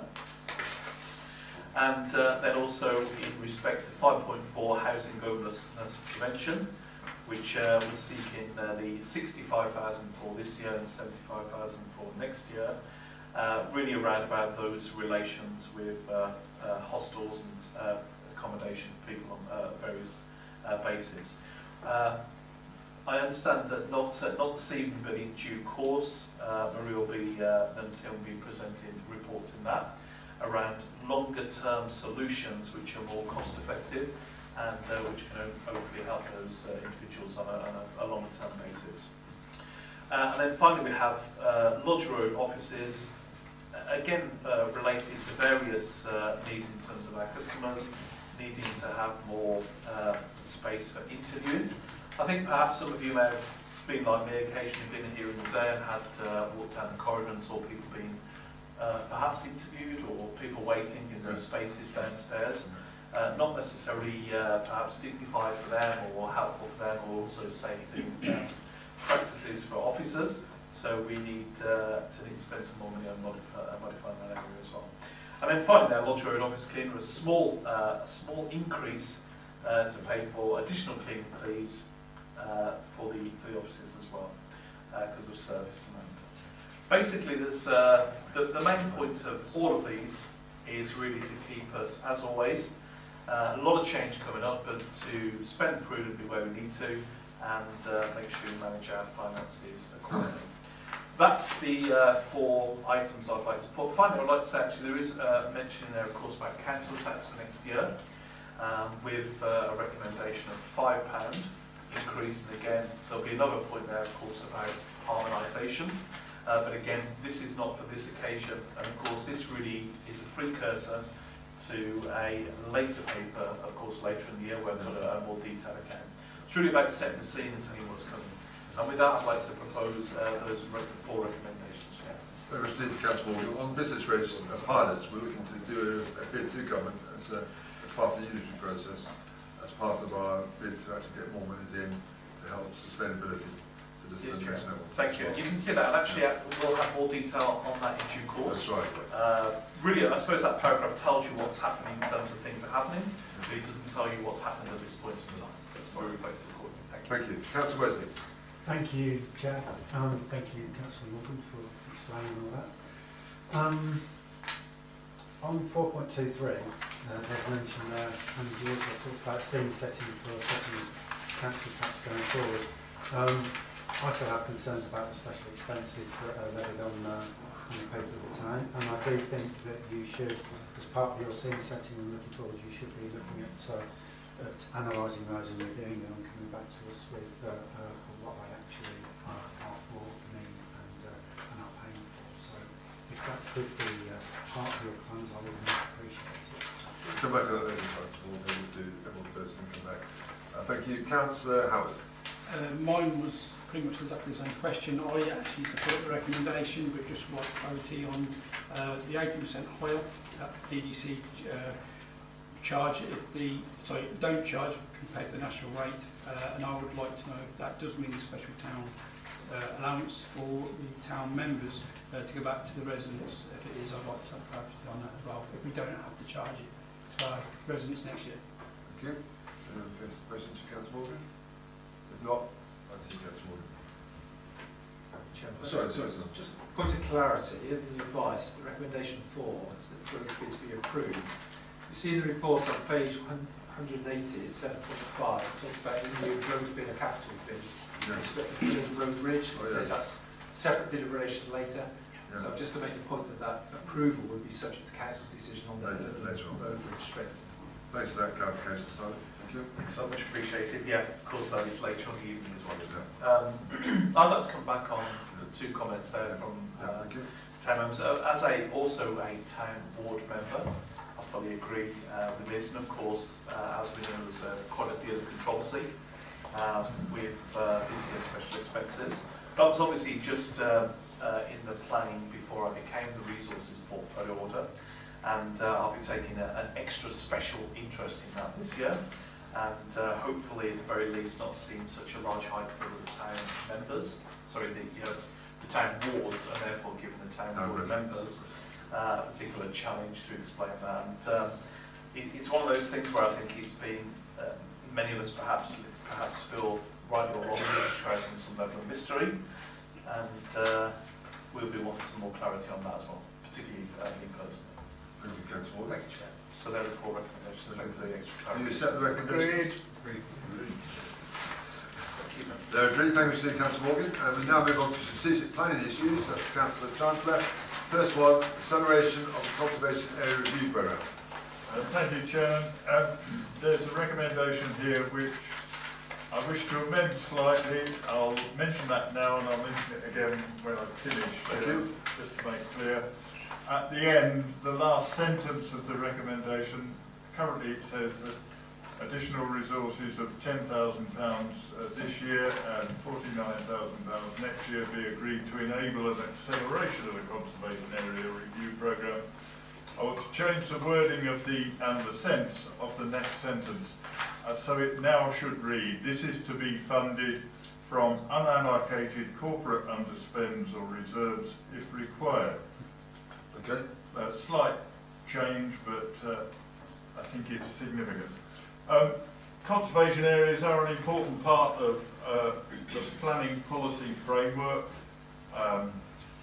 protecting our heritage and making sure that all development is sensibly plan-led. Irrespective of whether or not there's a neighbourhood development plan, a conservation area can help to provide a balancing factor. It's becoming clearer. You'll see from the next, from paragraph 4.1, that we haven't done any work on this for a very long time until quite recently. And during this work, it's becoming clearer that the depth of understanding of what is meant by a conservation area and the significance of it is not very good in the general world, as it were. And we've had some difficulties with the work that we've been doing, and they've all been due to a lack of understanding or a misunderstanding of what it is we're at. I don't propose to give you a lecture on conservation areas now, Chairman, you'll be pleased to learn, but we have done some extra work, and the staff in particular have done some excellent extra work in formulating an approach to making sure that the information available to people is clearer and more readily available. But I would like to say at this point that we do rely on elected members here and parish councils in particular keeping their people informed of what's going on, because those gaps in that information have caused us some difficulty. I even had a meeting recently with representatives of a parish, and their opening gambit was, "We don't trust you and we don't believe a word you say." Before you opened your mouth, was it? That was before I'd said anything, but I'm pleased to report that by the end of the meeting they had slightly shifted that position in a sensible direction. We did resolve 4 years ago, nearly 5 years ago, to allocate some of the additional fees from planning to fund conservation area function review, but it took a long time to find somebody, so we didn't actually begin the work until 2 years ago. But in that time, we have a lot of progress has been made, as you can see from page 186. 6 conservation areas have been reviewed or and designated following appropriate consultation. A further 5 have been reviewed and are either proposed to go out to consultation shortly, come to the next meeting of this group, currently out to consultation, or in one case at Wiedenbeck, have been out to consultation and have been revised accordingly, and that comes up later in this agenda. On the assumption that the reviews listed there in Table 2 are completed, a total of 11 conservation areas will either have been freshly designated or recently reviewed. We would then have 28 conservation areas, but 17 of them wouldn't have been reviewed. I think it's important that we continue this work and build on the success of recent times, Chairman, while we can. And so all we're asking here is that additional resources be allocated to enable the programme of review of conservation areas to be accelerated and, if appropriate, expanded. Thank you, Mr. Dean. Presumably we have the staff resource to do that. Well, yes, I think you'll see that in the papers it says that the Heritage Policy Officer should be engaged full-time and is engaged full-time on conservation area work, and that the Student Conservation Officer spends approximately 3 days of work a week doing that, and we would like to look at the possibility of at least continuing with that, and possibly looking at the of employing an officer to help with the work further. So just to remind you what I said earlier, the recommendation now reads that additional resources of £10,000 this year, £49,000 next year be agreed to enable an acceleration of the conservation area review programme, and this to be funded from unallocated corporate underspend or reserves if required. Thank you. Councillor Morgan. Chair, I was going to say thank you. That is the item we're referring to in the previous paper. That's the clarification of the Thank you. Councillor Randall. Yeah, I just wondered who monitors and polices it, because there's been a few within the town that have, there's a pub just up the road that's, I think it's a Grade 2 listed building, and they went ahead and you know, put up new signage and everything else. It's in the conservation area, and it wasn't until a member of the public brought it to the attention that, you know, it then got highlighted. So I just wondered, and there's been quite a few around the town that sat in the conservation area, and they've done, the work's been carried out before a member of the public has reported it. So I just wondered, does everybody who lives in the conservation area, are they all made fully aware, and how they're made fully aware? And if they are made fully aware, when they don't adhere to what they should be doing, what happens? Really? Can you answer that? Chairman, if I may answer the latter point, and then we're able to deal with thank you. In terms of making people aware, when the conservation area is freshly designated, everyone within the area is written to and told you are now in the conservation area with a summary of what that means. And that is then obviously relevant to pass on if you sell a house or whatever, you should declare it to a future purchaser. In terms of enforcement, Yes, through you, Chairman. Planning is a permissive regime, but conservation areas and listed buildings are different. They're different legislation, and anyone who's doing any work on those without permission is actually committing a criminal offence. So we are very reliant on people telling us when activities are happening, and they do. So you know, we go around, we go through our enforcement policy to seek to get that, either to get permission and invite them to make an application, stop work and go through the proper process, or if it's a really serious offence, we can take immediate action and stop things happening and prosecute. Just coming back on that, if somebody does see some work happening in a conservation area that hasn't come through any sort of planning like that, they report here immediately. Yes. Okay, thank you. Councillor Guildford. Thank you. My question is that, you know, we're in this position of loosely, you know, being behind in our conservation appraisals because we had a recruitment issue, if I remember, that we couldn't recruit to the post and we didn't undertake the conservation appraisals because I raised this each year. So we've got behind. Now we're having new resources, which is to do a catch-up. So is this a fixed term contract or is this a permanent contract? Because in theory you will then catch up and you'll have the more resources than you require if you're following the five. Chairman, it's a fixed term set of resources and the Chief Executive has approved, subject to your approval of finance, as a fixed term post. So it's not permanent. Exactly so. So I just wanted to check that, that's all. Councillor Ritchie. Thanks, Chair. I just wanted to follow up the question asked by Councillor Randall. Is any of us are able to tell us just roughly how many instances occur during the year of people reporting unauthorised actions within a conservation area? I mean, do you know what is the extent of the problem? I don't have that information, Chairman. You can get that information if you like and then come back to the meeting if you think it's relevant. Yeah. I suppose it's an indicator.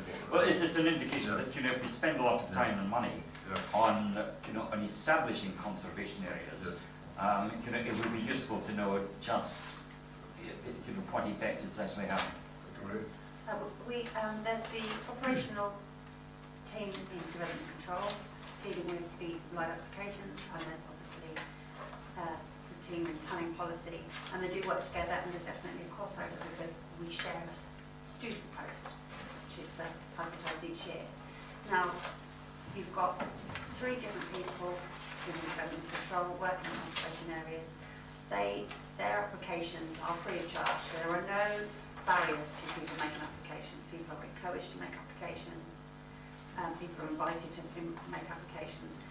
I think it would actually be impossible to answer your question because actually every application or every pre-application we get might have come about because somebody's reported somewhere. Because actually, whilst it's a criminal offence to do work on a listed building without permission, sometimes people are doing a small thing because they don't realise they need permission for that small thing.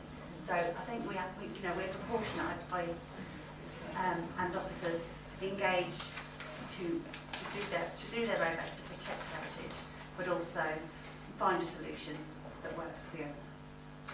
Thank you very much indeed. Can we move to the recommendation? Agreed. With the amended recommendation, are you happy to agree? Great. Thank you. Next one, Councillor Chandler, to register the West Northamptonshire Strategic Plan. Thank you, Chairman. There are 3 recommendations here. Members will remember that in May we considered a report outlining initial proposals on managing the growth of West Northamptonshire, including how we would work with our partners to produce a joint review of the West Northamptonshire Joint Core Strategy, which was adopted in 2014, the end of 2014. And we agreed that should continue. So work has continued at officer level to progress this, seeking to ensure appropriate plan-making arrangements are put in place. And it's particularly important because the government wants to boost significantly the supply of housing. That's in the NPPF, and they have given particular focus of interest on the Oxford, Milton Keynes, Cambridge arc or corridor, depending on what you'd like to call it. So strategic planning in Northamptonshire local government reform proposals also requires some consideration when we look here. We have produced a statement of common ground and in draft form, and that is available, and some, I think it's an appendix to this report. Alongside the plan is a local development scheme, which is basically a timetable of how things will be done, and we have got in front of us a draft memorandum of cooperation in terms of reference for this joint planning arrangement, whatever it's to be called. Presumably, in 2 years' time, when these separate councils become a unitary authority, that will be much simpler. It's now suggested that this council, Northampton and South Northamptonshire, each have 3 members and on this body, and that where possible this should include at least one person from each of the 3 who is an elected member of the county council. Previously, the Joint Strategic Planning Committee, which after 2 years of trying we got abolished at the beginning of this year, that had representatives specifically from the county council, but that's not necessary for the West Northamptonshire planning, but it's suggested that where possible that could be covered by having at least one person from each council who is already an elected member of the county council while it exists.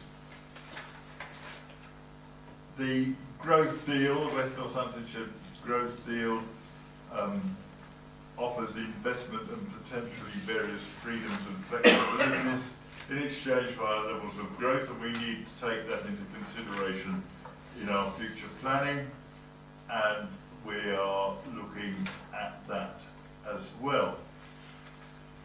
But to allow for both short-term and sustained increasing in delivery of housing, the overall growth deal will contain 3 main elements, which I've highlighted there as bullet points. Acceleration of existing commitments. Let's make sure that people get on and do what they've said they will do. We need to make better use of land in Northampton Borough, although just to remind you, the Borough have identified enough sites within their boundary for their own anticipated growth within the current core strategy, and that new settlements and urban extensions on garden town lines might be offered as part of the West Northamptonshire growth deal, as part of the Oxford, Milton Keynes, Cambridge arc development. And these will come either at the end of this year or early next year to this group. So what the recommendations are that the statement of common ground, which is in Appendix A, and I hope you've read, be agreed, that the local development scheme, which is in Appendix B, be agreed and brought into effect on a date to be agreed with the other 2 participating councils, and that the memorandum of cooperation in terms of reference also be agreed, Chairman. Very much indeed. Councillor Chancellor, any questions or comments? It's very comprehensive. Are you happy to accept the recommendations? Thank you. Next item, Councillor Chancellor, is sprinklers and no bottom village design statement supplementary planning document. Yeah, this is an easy one, Chairman, I hope. We've seen this document before when it was brought to us and with the request that it be agreed that it go out to consultation, which is done in accord with our usual practice. We have reproduced for your benefit all of the consultation responses, which I'm sure you've all studied in detail. If not, do remember that winter is approaching and it makes good firelighting. So those responses have been considered, and the village design statement has been adjusted in accordance with that, and further minor editorial changes might be necessary to reflect the fact that we are hoping that it will be in its final adopted form.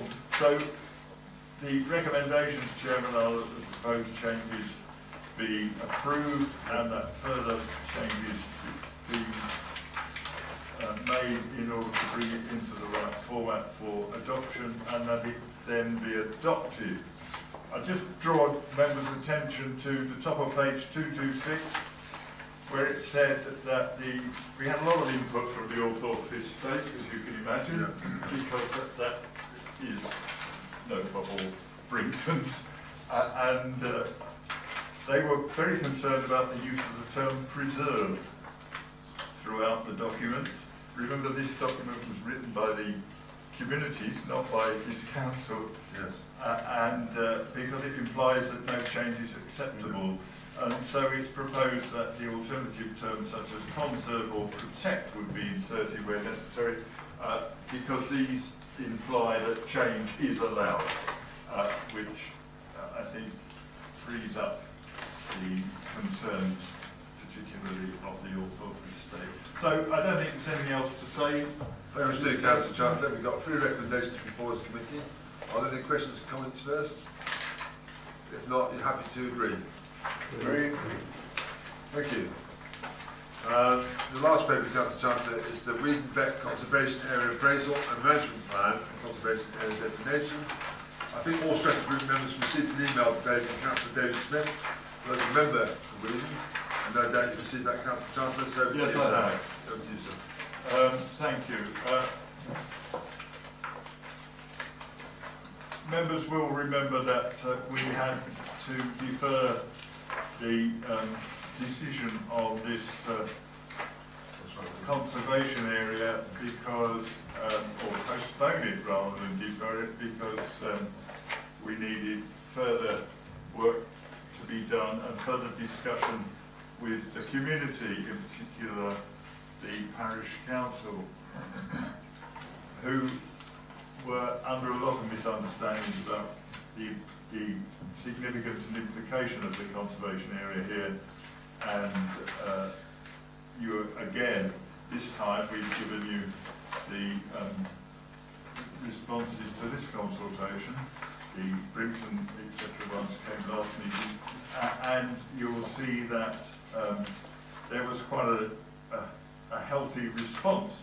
Responses varied from we don't need conservation areas at all because we've got listed buildings, and to why don't you make the whole place, the whole village a conservation area, why have you sort of picked out bits? And this, I think, Chairman, reflects the lack of understanding of the significance and meaning of conservation areas in general. So a lot of work has been done on the conservation area and on consultation with the public, and particular note was made of the significance of the Royal Ordnance Depot, but we believe that it doesn't need to be contained in a conservation area because it is suitably protected in its own right and is some parts of it are developing quite nicely. So a lot of work was done on this particular conservation area appraisal and management plan, and the suggestion now is that proposed changes as a result of the consultation be approved, that the usual further minor editorial changes be made to bring it to its adopted form, and that it be adopted as a supplementary planning document, and the boundary as set out in the document that you have before you this evening, Appendix C, be designated as conservation areas, and the local list entries be agreed. These are for local views of structures of particular interest. and that further work be undertaken to proposed Article 4 direction for specific properties before that comes back to this group, Chairman. We did have representation from local member David Smith, who's concerned about the Article 4 direction and the rarity of its use elsewhere, and why do we always include this? Well, we include this because there are some specific properties, and it's very few usually, that need just that extra touch of protection.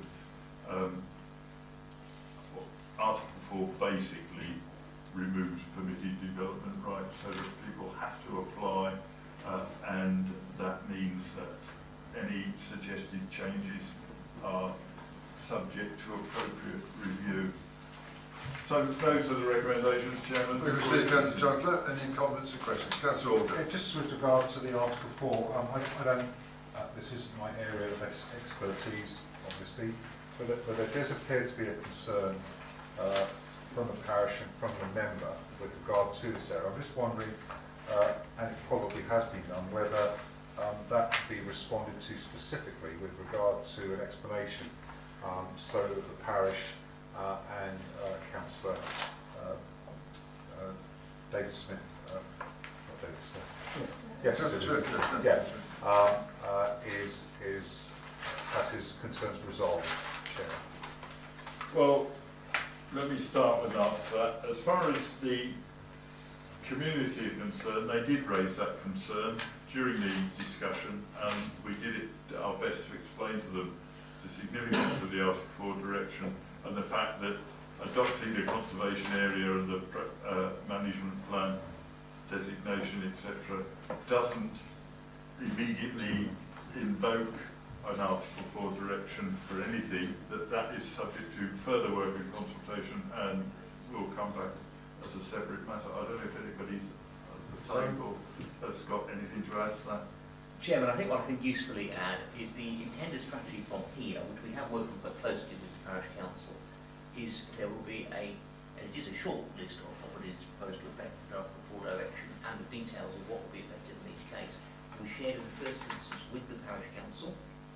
After that, it will be subject to consultation with the residents concerned, and eventually work its way through, if there is support for it, to a formal Article 4. But it's some way off, and it is far from a sort of blanket removal of rights. It is targeted at the things which make the weed and conservation area special in the particular cases where that additional protection is felt to be needed. It is very targeted and selective for all. Thank you for that clarification. Thank you, Mr. Just come back. I've got no doubt that everything is being done above board. It just appears to be there is something about that continues, is unresolved. Either they're not listening, or I'm just, as long as we're happy that we have responded to their specific concerns.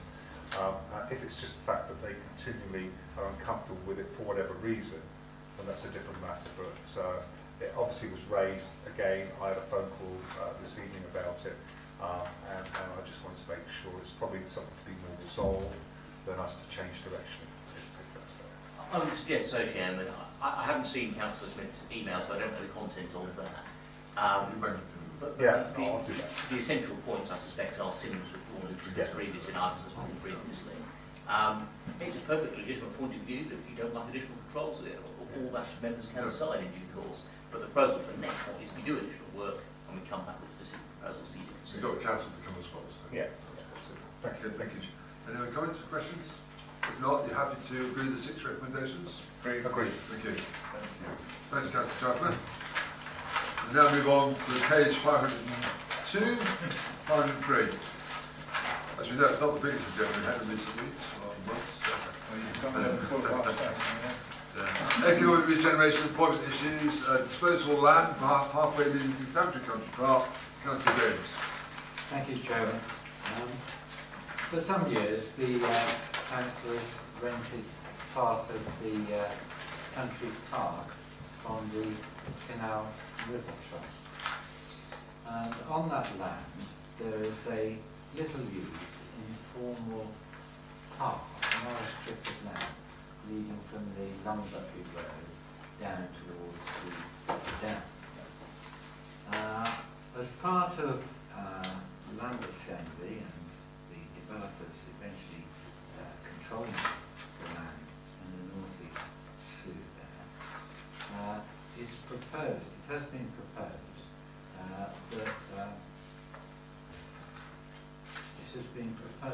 that Daventry District Council surrenders its lease on that footpath pathway, which is overgrown, and extends to little under an acre, in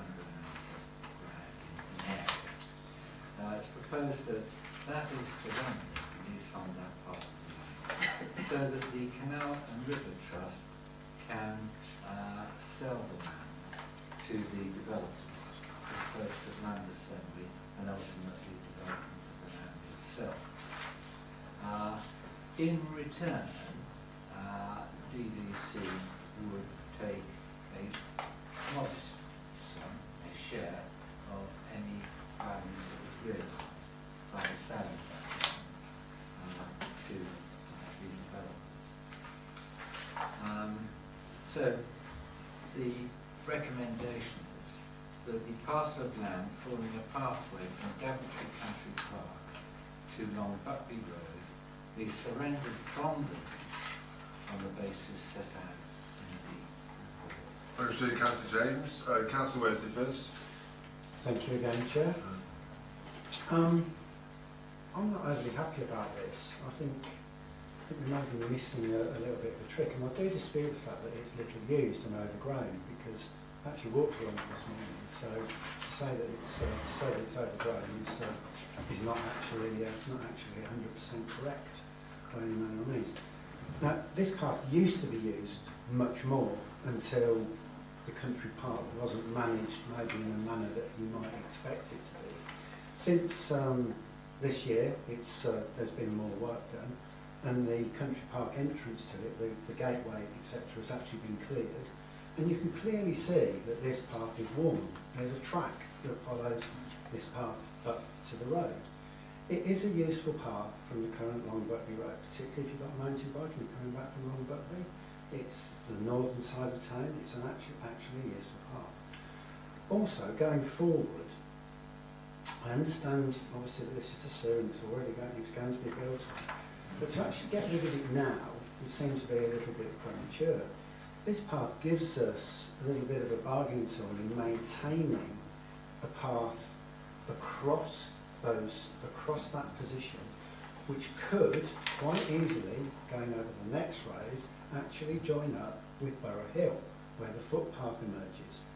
So what we've got there is a really nice opportunity for a little bit of green infrastructure to join up with where the canal would have gone, joining back with the country park, which make a really valuable route, which I'm sure will be enjoyed by not only people of the town and the surrounding area, but people from further afield, which would give them probably an easily a 5-mile walk in semi-countryside, if not walking through the Sue's part of that. And I think maybe it's not exactly that path at the end of the day, but maybe there's a little bit of a bargaining tool that can be used to ensure that we can do that going forward. And I would suggest that we don't actually relinquish our rights on it at the moment, but actually keep it in abeyance until we know what we can actually get out of the developers and make something actually happen. Because we're told it's a modest amount of money. I assume that that's not the important factor. Don't know how much that is, but I'm sure it is insignificant and isn't going to make much difference to us. So I would actually ask you to reconsider this and not do it. Thank you. Well, thank you much indeed for your local knowledge as well, Mark. It's very helpful. Councillor Osborne. I support the last councillor's view. We don't very often support each other, do we? But it does happen to do. I know the area extremely well. I used to fish the reservoir with a boat before it became, when it was a private syndicate. That particular road was also, wasn't just a path, it was a road. You could drive down there. And I've driven down there to fishing competitions for Daventry Angling Club when it had the rights to fishing that bank. like the previous speaker said, it's all overgrown and horrible, and it's right on the bend, just before the house, where everybody crashes into the wall. We all know it, don't we? Exactly what it says. I would have thought to have had a pathway or a roadway to that side of the reserve, to give that up would be wrong. The amount you're going to get for it is probably peanuts. They're going to sell it to the developer, it will go forever. And I think it's premature. In fact, not just premature, I don't think it ought to be sold at all. I don't think we ought to give it up. And I think previous speakers dead right. Thank you, Steve, for that. Councillor Randall? Yeah, I agree with Councillor Wesley, and I just wondered if Councillor Wesley's walked along it today and said it's a very well on track. Why in the report it says there's very little use by the public? So how are those assessments so different? Because somebody not knowing the area would just think, oh, nobody uses it, let's get rid of it. But clearly they do, and it's clearly a valuable route, and it's something that I feel we should keep hold of. Thank you. Councillor Howard? Wait now. Yeah. He's gone. Thank you, Chair. I use it every now and again as well. It is a relatively decent walk back into town.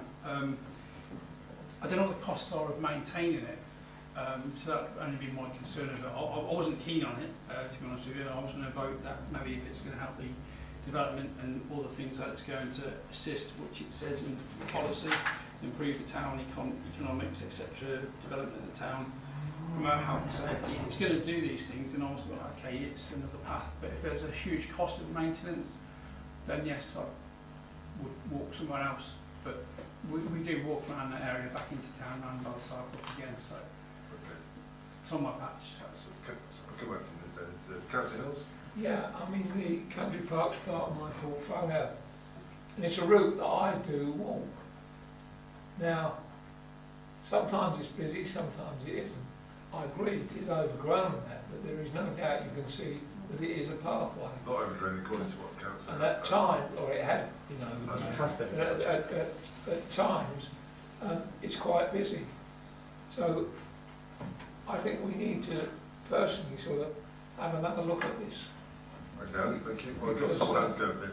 So, Steve, then. Just to come back, John, years ago, the Daventry Longbuckby Road wasn't very busy. And people parked there and people drove down that road. It was quite easy. Nowadays, the Longbuckby Daventry Road is very, very busy. You can't park on that bend because you'd end up like all the cars do in the wall. A bit further round, you'd be smashed. A lot of dog walkers then continued on after the fishermen. So it's the fact you can't get a vehicle near there. It is a little way up the road.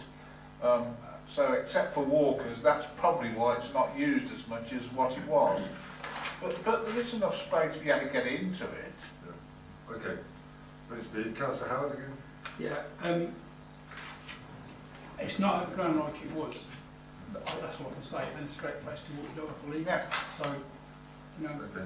it is used. We've got a view here actually, Simon, that this might be a bit premature. Bear in mind the series I'd like to actually happen maybe for some years, and so some members are saying actually can we hold it off a bit, some members are saying don't do it at all. Just wonder what your take on it is. Yeah, thank you, Chairman. Members, I appreciate the points made, and certainly the idea of running a route through that area is in the master plan for the zoo, and running up to Bury Hill makes excellent sense. I don't know what would dissent from that. The practical point here is that the zoo developers need to have control of the land within the zoo if they are to bring forward a comprehensive scheme of development. The planning system can be used to protect important green corridors, important pathways, and secure new rights of way. So I think fears that it will be lost forever are misplaced. It's just which tool you use to achieve the outcome. If the North East Zoo is not able to proceed, an obstacle to it, then the Council's housing land supply is put under pressure, and that has very undesirable consequences you'll be aware of. So I entirely understand the concerns that have been raised, and in our negotiations with the CRC and through them, the developer will try and secure what outcomes we can to protect public access in the meantime before development takes place. But I would encourage you to approve the disposal nonetheless, because we do need that development to be able to proceed. So is there any words we could use then to give some assurance that there be a pathway somewhere near there. I mean, if we haven't got control of it, but can we actually try and get a position where that route will still be there? Yeah? Yes, I mean, certainly try to do that. Okay. Sorry, Richard, yes, Yeah, I hear a lot of tries, and we don't like tries, do we? I will try to do that. Well, first of all, one question is it, I don't know this area, and I am taking counsel from people that do know the area at one point. It's obviously struck a nerve here. Is first of all, is it imperative that it happens now, i.e. is it critical that it happens now? And the other issue is if it is transferred now, will the public still be able to use it in the meantime? Because you know about developments take time, things change, etc., etc. So, you know, would it be something that could still be used? Because it could be, I don't know, 5, 10, it could be any length of time, but to actually then lose it as a facility, because they actually, I don't know, called it off or anything, would have an impact on the way I feel about this. Chairman, if I may, it will be helpful. Two things. In the case of does it need to be done now, yes, really it does. We are really quite keen to get a planning application for Daventry North East in. It is already delayed by a number of years from its original date, and we know, or it's been very strongly suspect, that one of the key reasons there isn't a planning application is the developer has not followed the plan. So it is important to resolve that. But I take the second point entirely, and I'm perhaps suggesting to the committee that at the end of the recommendation we add the words subject to public access being maintained until the development takes place. Yeah, that's it. I like it. Hold on a second, we've got the people want to kick in here and we've got the catch. We've got Councillor Howard again. Yeah, sorry, Chair, I keep coming back on this. Because I do use it, I do have concerns about it, so is there a possibility of can defer this to the next stretch of the meeting? It's not on like Well, I've just been told no, that's what we've been told by the officers, it's not ideal. Can we take a vote on that because... Well, we'll come to that point anyway, yes. Okay. Councillor Chandler? Yes, Chairman, thank you.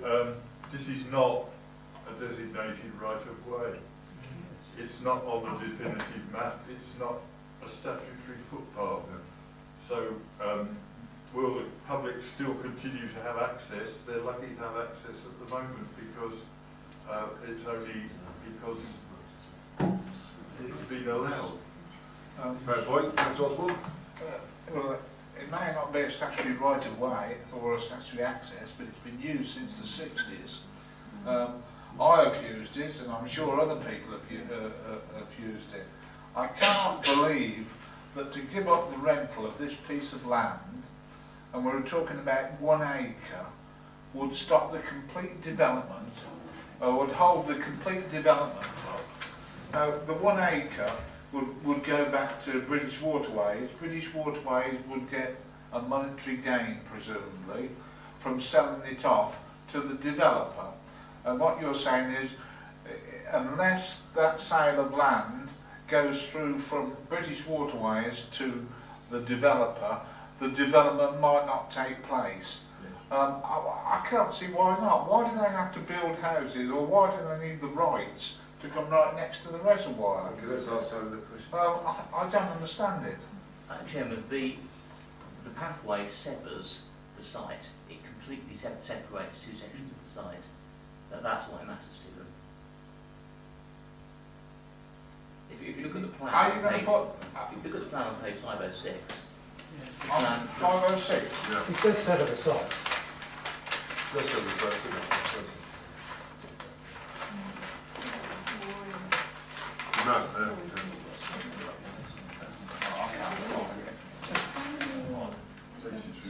I'll go back to Steve. Yeah, I think the fact that we don't want it to prevent development, that's really important, because although it apparently is used, it's not a major thoroughfare or a footpath designated, etc.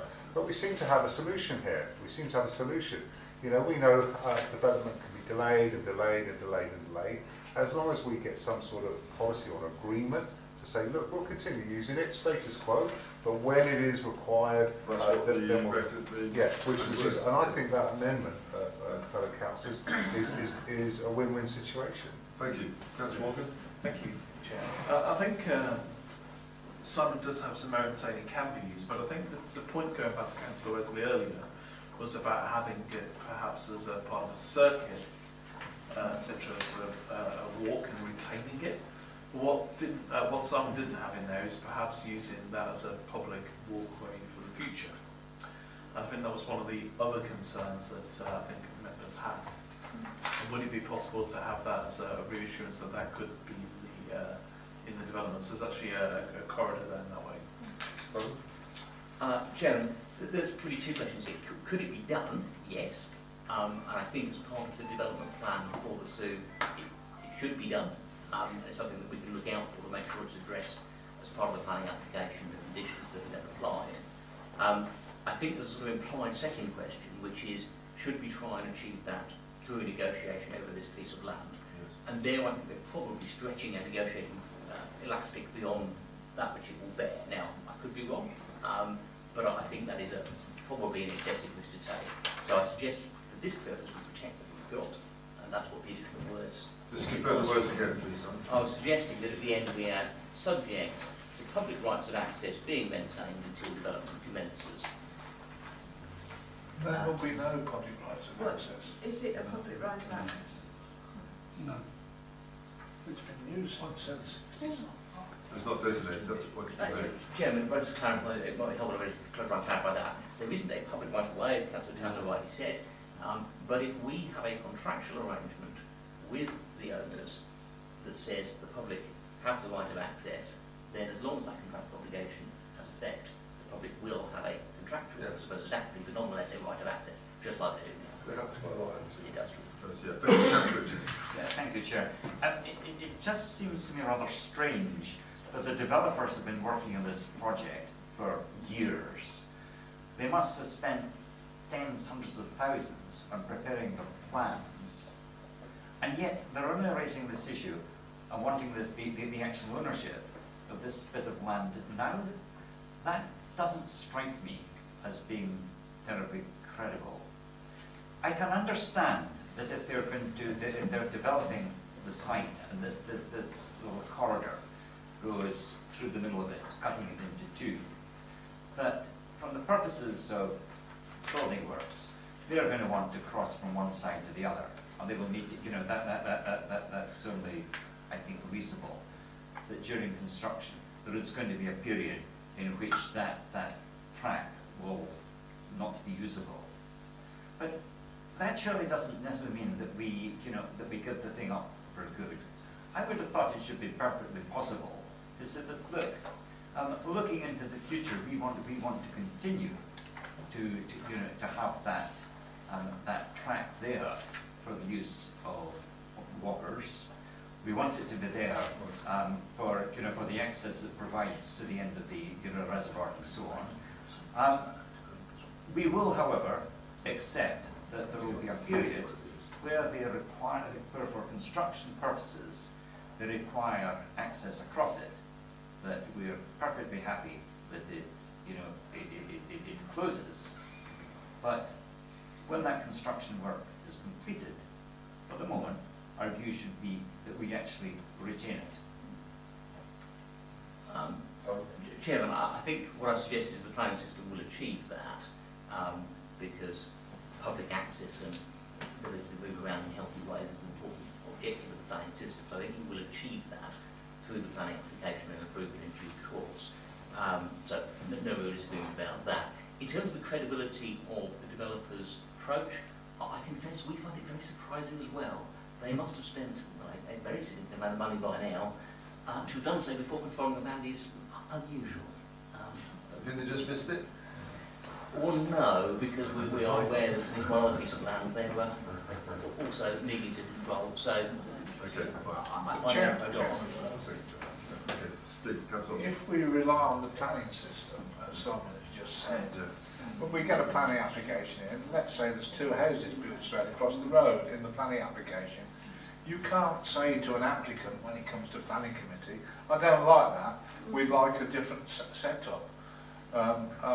Members can't, so should it come to planning committee with a house across the road, that's exactly, we have no influence at all. The influence is before it actually comes to planning committee. Chairman, the The nature of an application for a site like this, as you'll appreciate, you've dealt with many of them, is that you have a master plan, you have a design code, and all the other bits and pieces. Many of you will have seen the indicative master plans that the developers are preparing. They do show a substantial green corridor through here. It may not be exactly on the same line as the current path, and I don't think anyone will be too concerned about that, but in the same general area there is a substantial green corridor shown running from the corner of the country park out along Rugby Road and indeed up. So I think the point has been taken on board by actually this developer and the previous developer have the same sort of wedge shown that it sort of makes sense. I think if someone proposes building a house, of course, you've got enough planning policy grounds to say no, that isn't a sensible thing to do. Right, so the applicant will submit a plan that shows a corridor very close to where the existing one is at the moment, yes, to enable you to get to the country park. So then the argument now from the committee being raised is what happens between then and now. So now and then rather. Can it suddenly be closed, or can we keep using it? Chairman, the words I've suggested for the recommendation, the additional words, would have the effect of contractually requiring to remain open until construction starts. Clearly, as Councillor Bucci has acknowledged, it may need to close whilst construction is taking place because you can't necessarily have pedestrians mixing with heavy construction plants. Agreed. But once that phase of construction was out of the way, it would reopen under the terms of the planning application and away you go. Thank you, Steve. Councillor Howard? Yeah, last time, Chair, I'm sorry to go on about this, but I have full credibility with the planning department and the senior managers who give us their explanations on what they see, but I don't know how, I really struggle with some of the developers over many years who have promised to do many things for this town and not delivered. And then when they do, they haven't delivered some of their promises. I go into the developments around the town, but especially around the Lang Farm area, schools, etc., which we've had to assist and help. I don't have a lot of credibility with a lot of these developers, I'm very sorry, but I can't. I know the chair of planning way. I think they're trying to mitigate the risk there.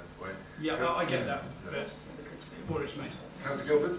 I think my point was along the same lines, and I've heard Ian say over and over again, these developers, are ruthless, you can't trust them. And again, my concern was going to be, we give concessions and things don't happen. That's my worry. While it's in our control, we've got control.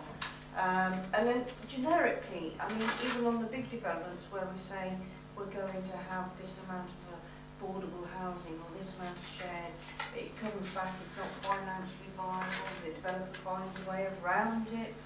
These developers just seem to not carry through. We tried more than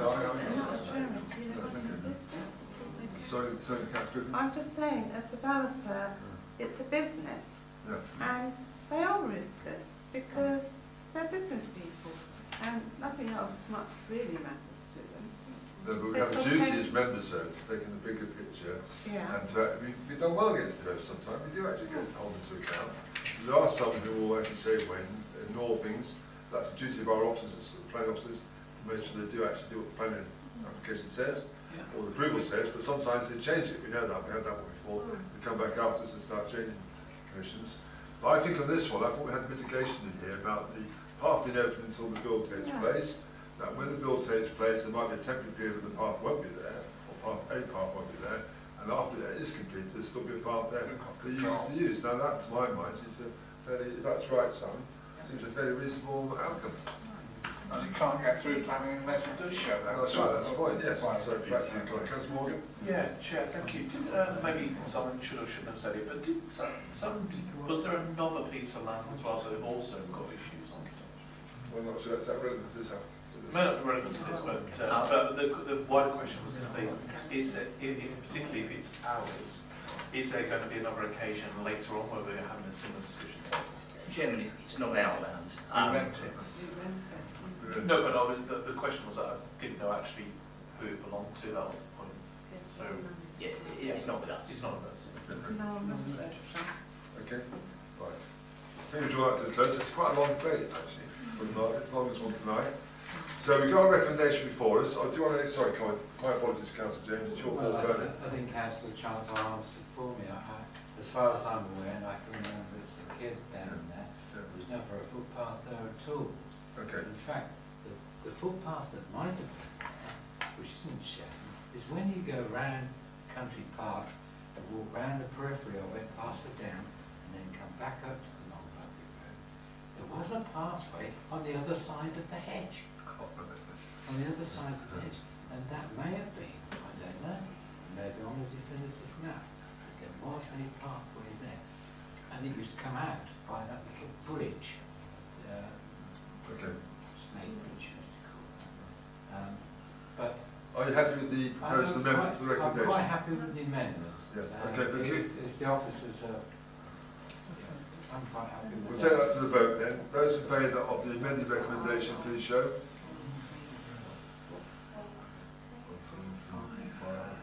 6. Those against? 1, 2, 3, 4, 4. Okay, so the recommendation is carried. The amended recommendation is carried. Well, thank you very much for that long debate. Sorry, Steve, this is deadline. Great. We now move on to the second one, Councillor James. Great. Strengthening of Henry Road Bridge. Well, as members might be aware, we've had a little problem down at the Daventry Road Bridge in Charwelton. Yeah. This bridge forms part of the Catesby Aerospace project. Yeah. In fact, it belongs to the owners of CAR. The thing is, the bridge has been used for a long, long time, even though it's probably in danger of collapse.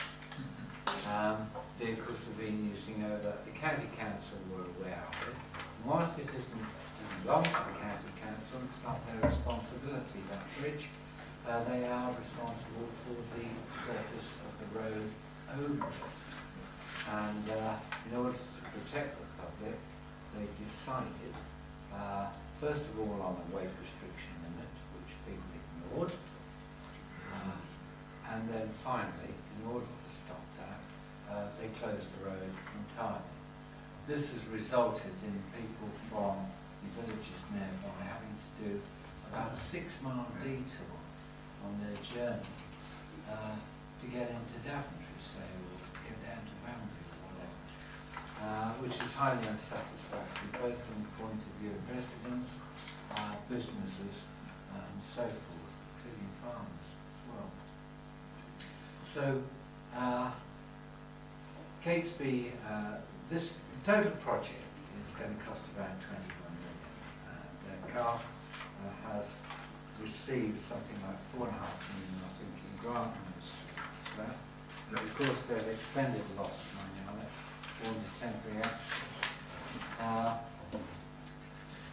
Spending something like £350,000 on strengthening that bridge might be the final straw that breaks the camel's back and puts an end to this development. So in order to reopen the road, the bridge needs strengthening and filling in underneath. Strengthening by the means of a concrete channel and then filling in underneath that. That's going to cost about £350,000. The developers have expended an awful lot of money so far putting in an access road and so on. We feel that it's our duty to residents of the area there to make sure that that bridge is put safe, safe enough to carry a typical load of 44 tonnes, and so that they can use it and access their homes and businesses and farms without further ado or as soon as possible. And in order to facilitate that, the recommendation tonight is that the council puts up a figure of £200,000 plus 5,000 for cost consulting in order to get this done and bring a little bit of normality back down to Charlton. Thank you, Mr. Councillor James. It's more about the residents than actually getting. Oh, yes. Yeah. So it's more about getting the local residents that access they require. Councillor Organ. Yeah, it's a tale of woe, and you read through it, and it's just people sloping shoulders, nobody taking responsibility, no one gripping this up, and everybody's suffering. I am really pleased that we are a council that actually are willing to put these monies into it. It's a shame we have to do that. I'm sure there are better ways of spending that money. But at the end of the day, I'm really, really proud that we're doing that. One question I do ask is how quickly will the work be done once the monies are agreed? We'll come back to that. Okay. We'll come back to that point. Thank you, Mr. Councillor Howard. Thank you, Chair. I totally support this recommendation. I know I've got a lot of family from Catesby, Houghton and Staverton, and a lot of people I know in the surrounding villages work at the big hotel, was the Cure Hotel, around the corner at Houghton, and they suffer that road's treacherous anyway. So I fully support getting that resorted out as soon as possible. Thank you, Steve. Councillor Ritchie. I have a concern, Chair, that this sounds like subsidising a private company. The company, ARP is it? When ARP took on responsibility for the bridge, they took that responsibility over from the HRE, I'm not familiar with the different bodies, but they took on a responsibility.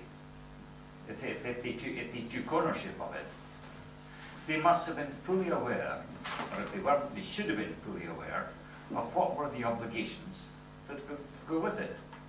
If you buy a house, you find out what the state of it is, what you might need to do to maintain it and prevent it from falling down. They have taken on this. It should therefore surely be their responsibility. Why are we getting involved in getting a £200,000 subsidy to a company that probably didn't do its homework terribly well in taking on the responsibility for this bridge? I'd also be interested to know why, if the, I understand that it is the bridge until it was closed was only taking weights up to 24 tonnes. I'm not quite sure. I'm looking at the second paragraph, 4.3. If it's only taking up to 24 tonnes, why have we got to strengthen it up to 44 tonnes? It just strikes me that this is not something that is our responsibility. It strikes me as being fairly clear that it is the responsibility of the owner of the bridge. You read 4.4.1, the next paragraph down. We do nothing. We do nothing, but there is surely an appeal if they have taken on the responsibility for the maintenance of the bridge. Somewhere in the papers there's reference to the provision for requiring the government to intervene in this. Now, we are in a position where we are being, we are facing millions in costs from the government that we are protesting about. Over reorganisation and the things that we will need to do in the coming couple of years, and yet here we are in something that is not our responsibility. It is a responsibility that you could argue lies more with the county council, but the county council is a case for actually asking that the owner of the bridge takes action. And we're saying that we are going to put £200,000 worth of our residents' money into repairing this bridge. Now, of course, there is an inconvenience. I know the bridge. I have often walked my dog in that particular area, and it's one of these roads that you can walk along with a dog and not lead very, very safely because you hardly ever meet any traffic whatsoever on it. There are plenty of other roads around. There will be an inconvenience for a number of people, which we have got to be concerned about. But I would not overstate it. I'm trying to think of anywhere in that area where the detour that you would need to make is anything like 6 miles. Okay. I just feel this doesn't strike me as something that is proper use of the District Council's money. Okay, we'll come back to those points. Councillor Osborne. Good tongue-in-cheek, Chairman, I could say between Longbuckby and Longbuckby Wharf, there's a bridge been knocked down. It's been like it for several months and there's traffic lights there. One was demolished it. They can't. The County Council can't afford to put it right. Today I went to Stratton and had to go to Northampton. and there's a bridge on that road between Spatten and Northampton that's been closed for, what, a year now? It was closed, rebuilt a bridge and then demolished again. Kenny Council can't afford to repay it. I suppose if this council, which is in his district, paid 50 grand for each of them, we could probably get them both repaired and working within them. But I said it was tongue-in-cheek, Chairman. I've got, although I'm not left-wing, I'm quite right-wing.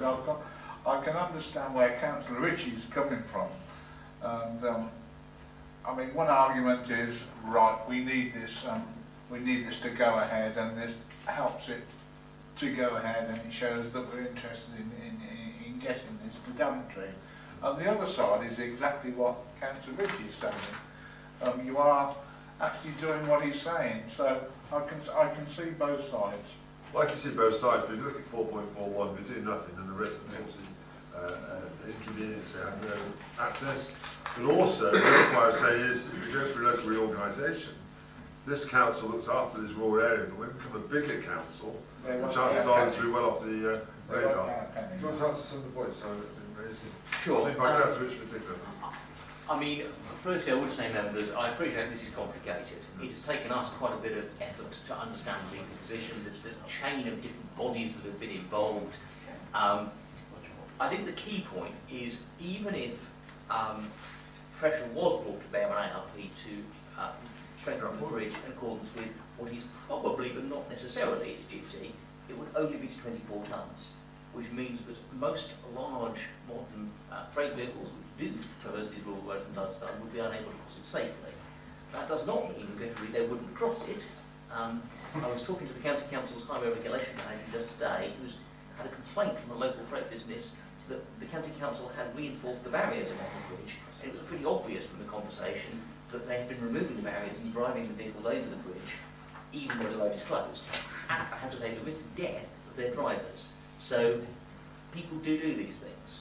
So it is far safer to achieve a 44-tonne limit, which our contribution would achieve. And the other very practical point is, I hear what he said, but we've reviewed all the options available to try and get something done, and we don't think any of them are very likely to achieve anything, certainly not in the short or medium term. Thank you. Councillor Randall? Yeah, I agree with Councillor Ritchie, and I wouldn't want to see the bridge made so 44-tonne vehicles can go over it, because I'm thinking about that road and thinking, actually, where would 44-tonne vehicles go to or come from, because that wouldn't be a route that I would think that they would use. And I don't suppose the villages would like 44-tonne vehicles going through their villages either. So, and, you know, listening to Councillor Osborne, like he says, that bridge on the Long Buckley Road, I mean, that is a really, really busy road. This road isn't. So I wouldn't like to see us spending that money when it's not our responsibility. Thank you, Councillor Randall. Councillor Gilbert? Okay, obviously this is in our ward, so I do support it, but not because it's in our ward as such. I do think it's well written report in that it's given all the options, and anyone reading this, I agree with Councillor Auger, you know, slopey shoulders, there is no option. Someone's got to do something, and we have a duty and a responsibility. I also think you need to look at the significant harm, and that to the residents who we're elected here for, there's significant harm at the moment with that bridge being closed. I take tongue in cheek with Steve's comments, for again, you look at impact. The bigger impact I consider is on this bridge as opposed to other bridges that have been closed. And then I have seen somewhere in the report that there could be an impact on the development, which was all about rejuvenation, etc. of the area. And also, the last point, which has slipped me for the moment, yes, that there is a possibility you could get the money back. Yeah, So, there wouldn't be a cost. Okay, thanks for that, Joe. Councillor Morgan. Thank you, Chair. I would say we have an enabling role, like the concept of sloping shoulders, and we crack on, fix it, make it happen. Use our power and influence and money. And the question was asked actually about timelines. Yes, timelines. How quickly can it happen? Chairman, potentially before Christmas. Potentially, Yeah, I like the word the riddle potentially. could be open before Christmas. No, the work be done before Christmas, is what you're saying. It is possible for the bridge to be open before Christmas. I Yeah. wouldn't want to promise that at this stage, but the contractor is available. There's a little bit of design work to do, and Ready the to county go. council has to give approval in principle to the structural work, but the design's been done once already, so. Okay, thank you. I'll go to you, Councillor James. Back to you. Anything you want to add? Thank you, Chairman. I'd just like to finish by saying I hope that Council supports this recommendation, because people of Charlton in particular, I had a meeting with, along with Gary Underhill, with some residents from Charlton. They've had a bit of a rough deal. They've always been cooperative with us. That road, if we use it like a racetrack, the A361, whizzing through Charlton. So they're waiting on some possibility of getting some funding from HS2 so that they can implement some speed reduction measures. Well, that's a little bit hoping for something, wishing rather than wishful thinking. Okay, so we put forward the two recommendations, yeah? Yeah. Okay, fine, thank you. We have a vote in it, please. Those in favour of the two recommendations, shake hands. Those against? One. Thank you. That's passed. Abstain. One abstention. Thank you. Thank you. Thank you, Councillor James. Your last one is, well, not last one, actually, that big one as well. Adoption of the economic development strategy, procurement and best value strategy. Councillor James. Thank you, Chair. Recently we've undertaken a consultation exercise on the district economic development strategy and the corporate procurement and best value strategy.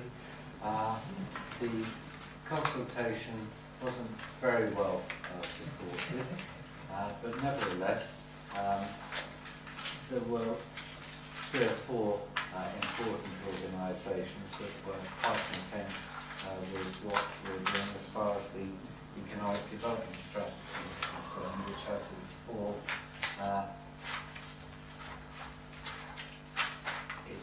priorities.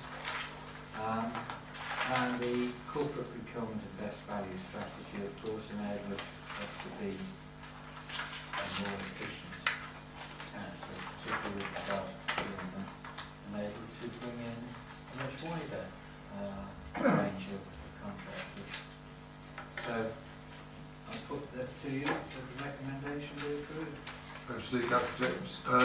Any comments or observations? Are you happy to support 3 recommendations? Agreed. Thank you. We're now going to a private session. There are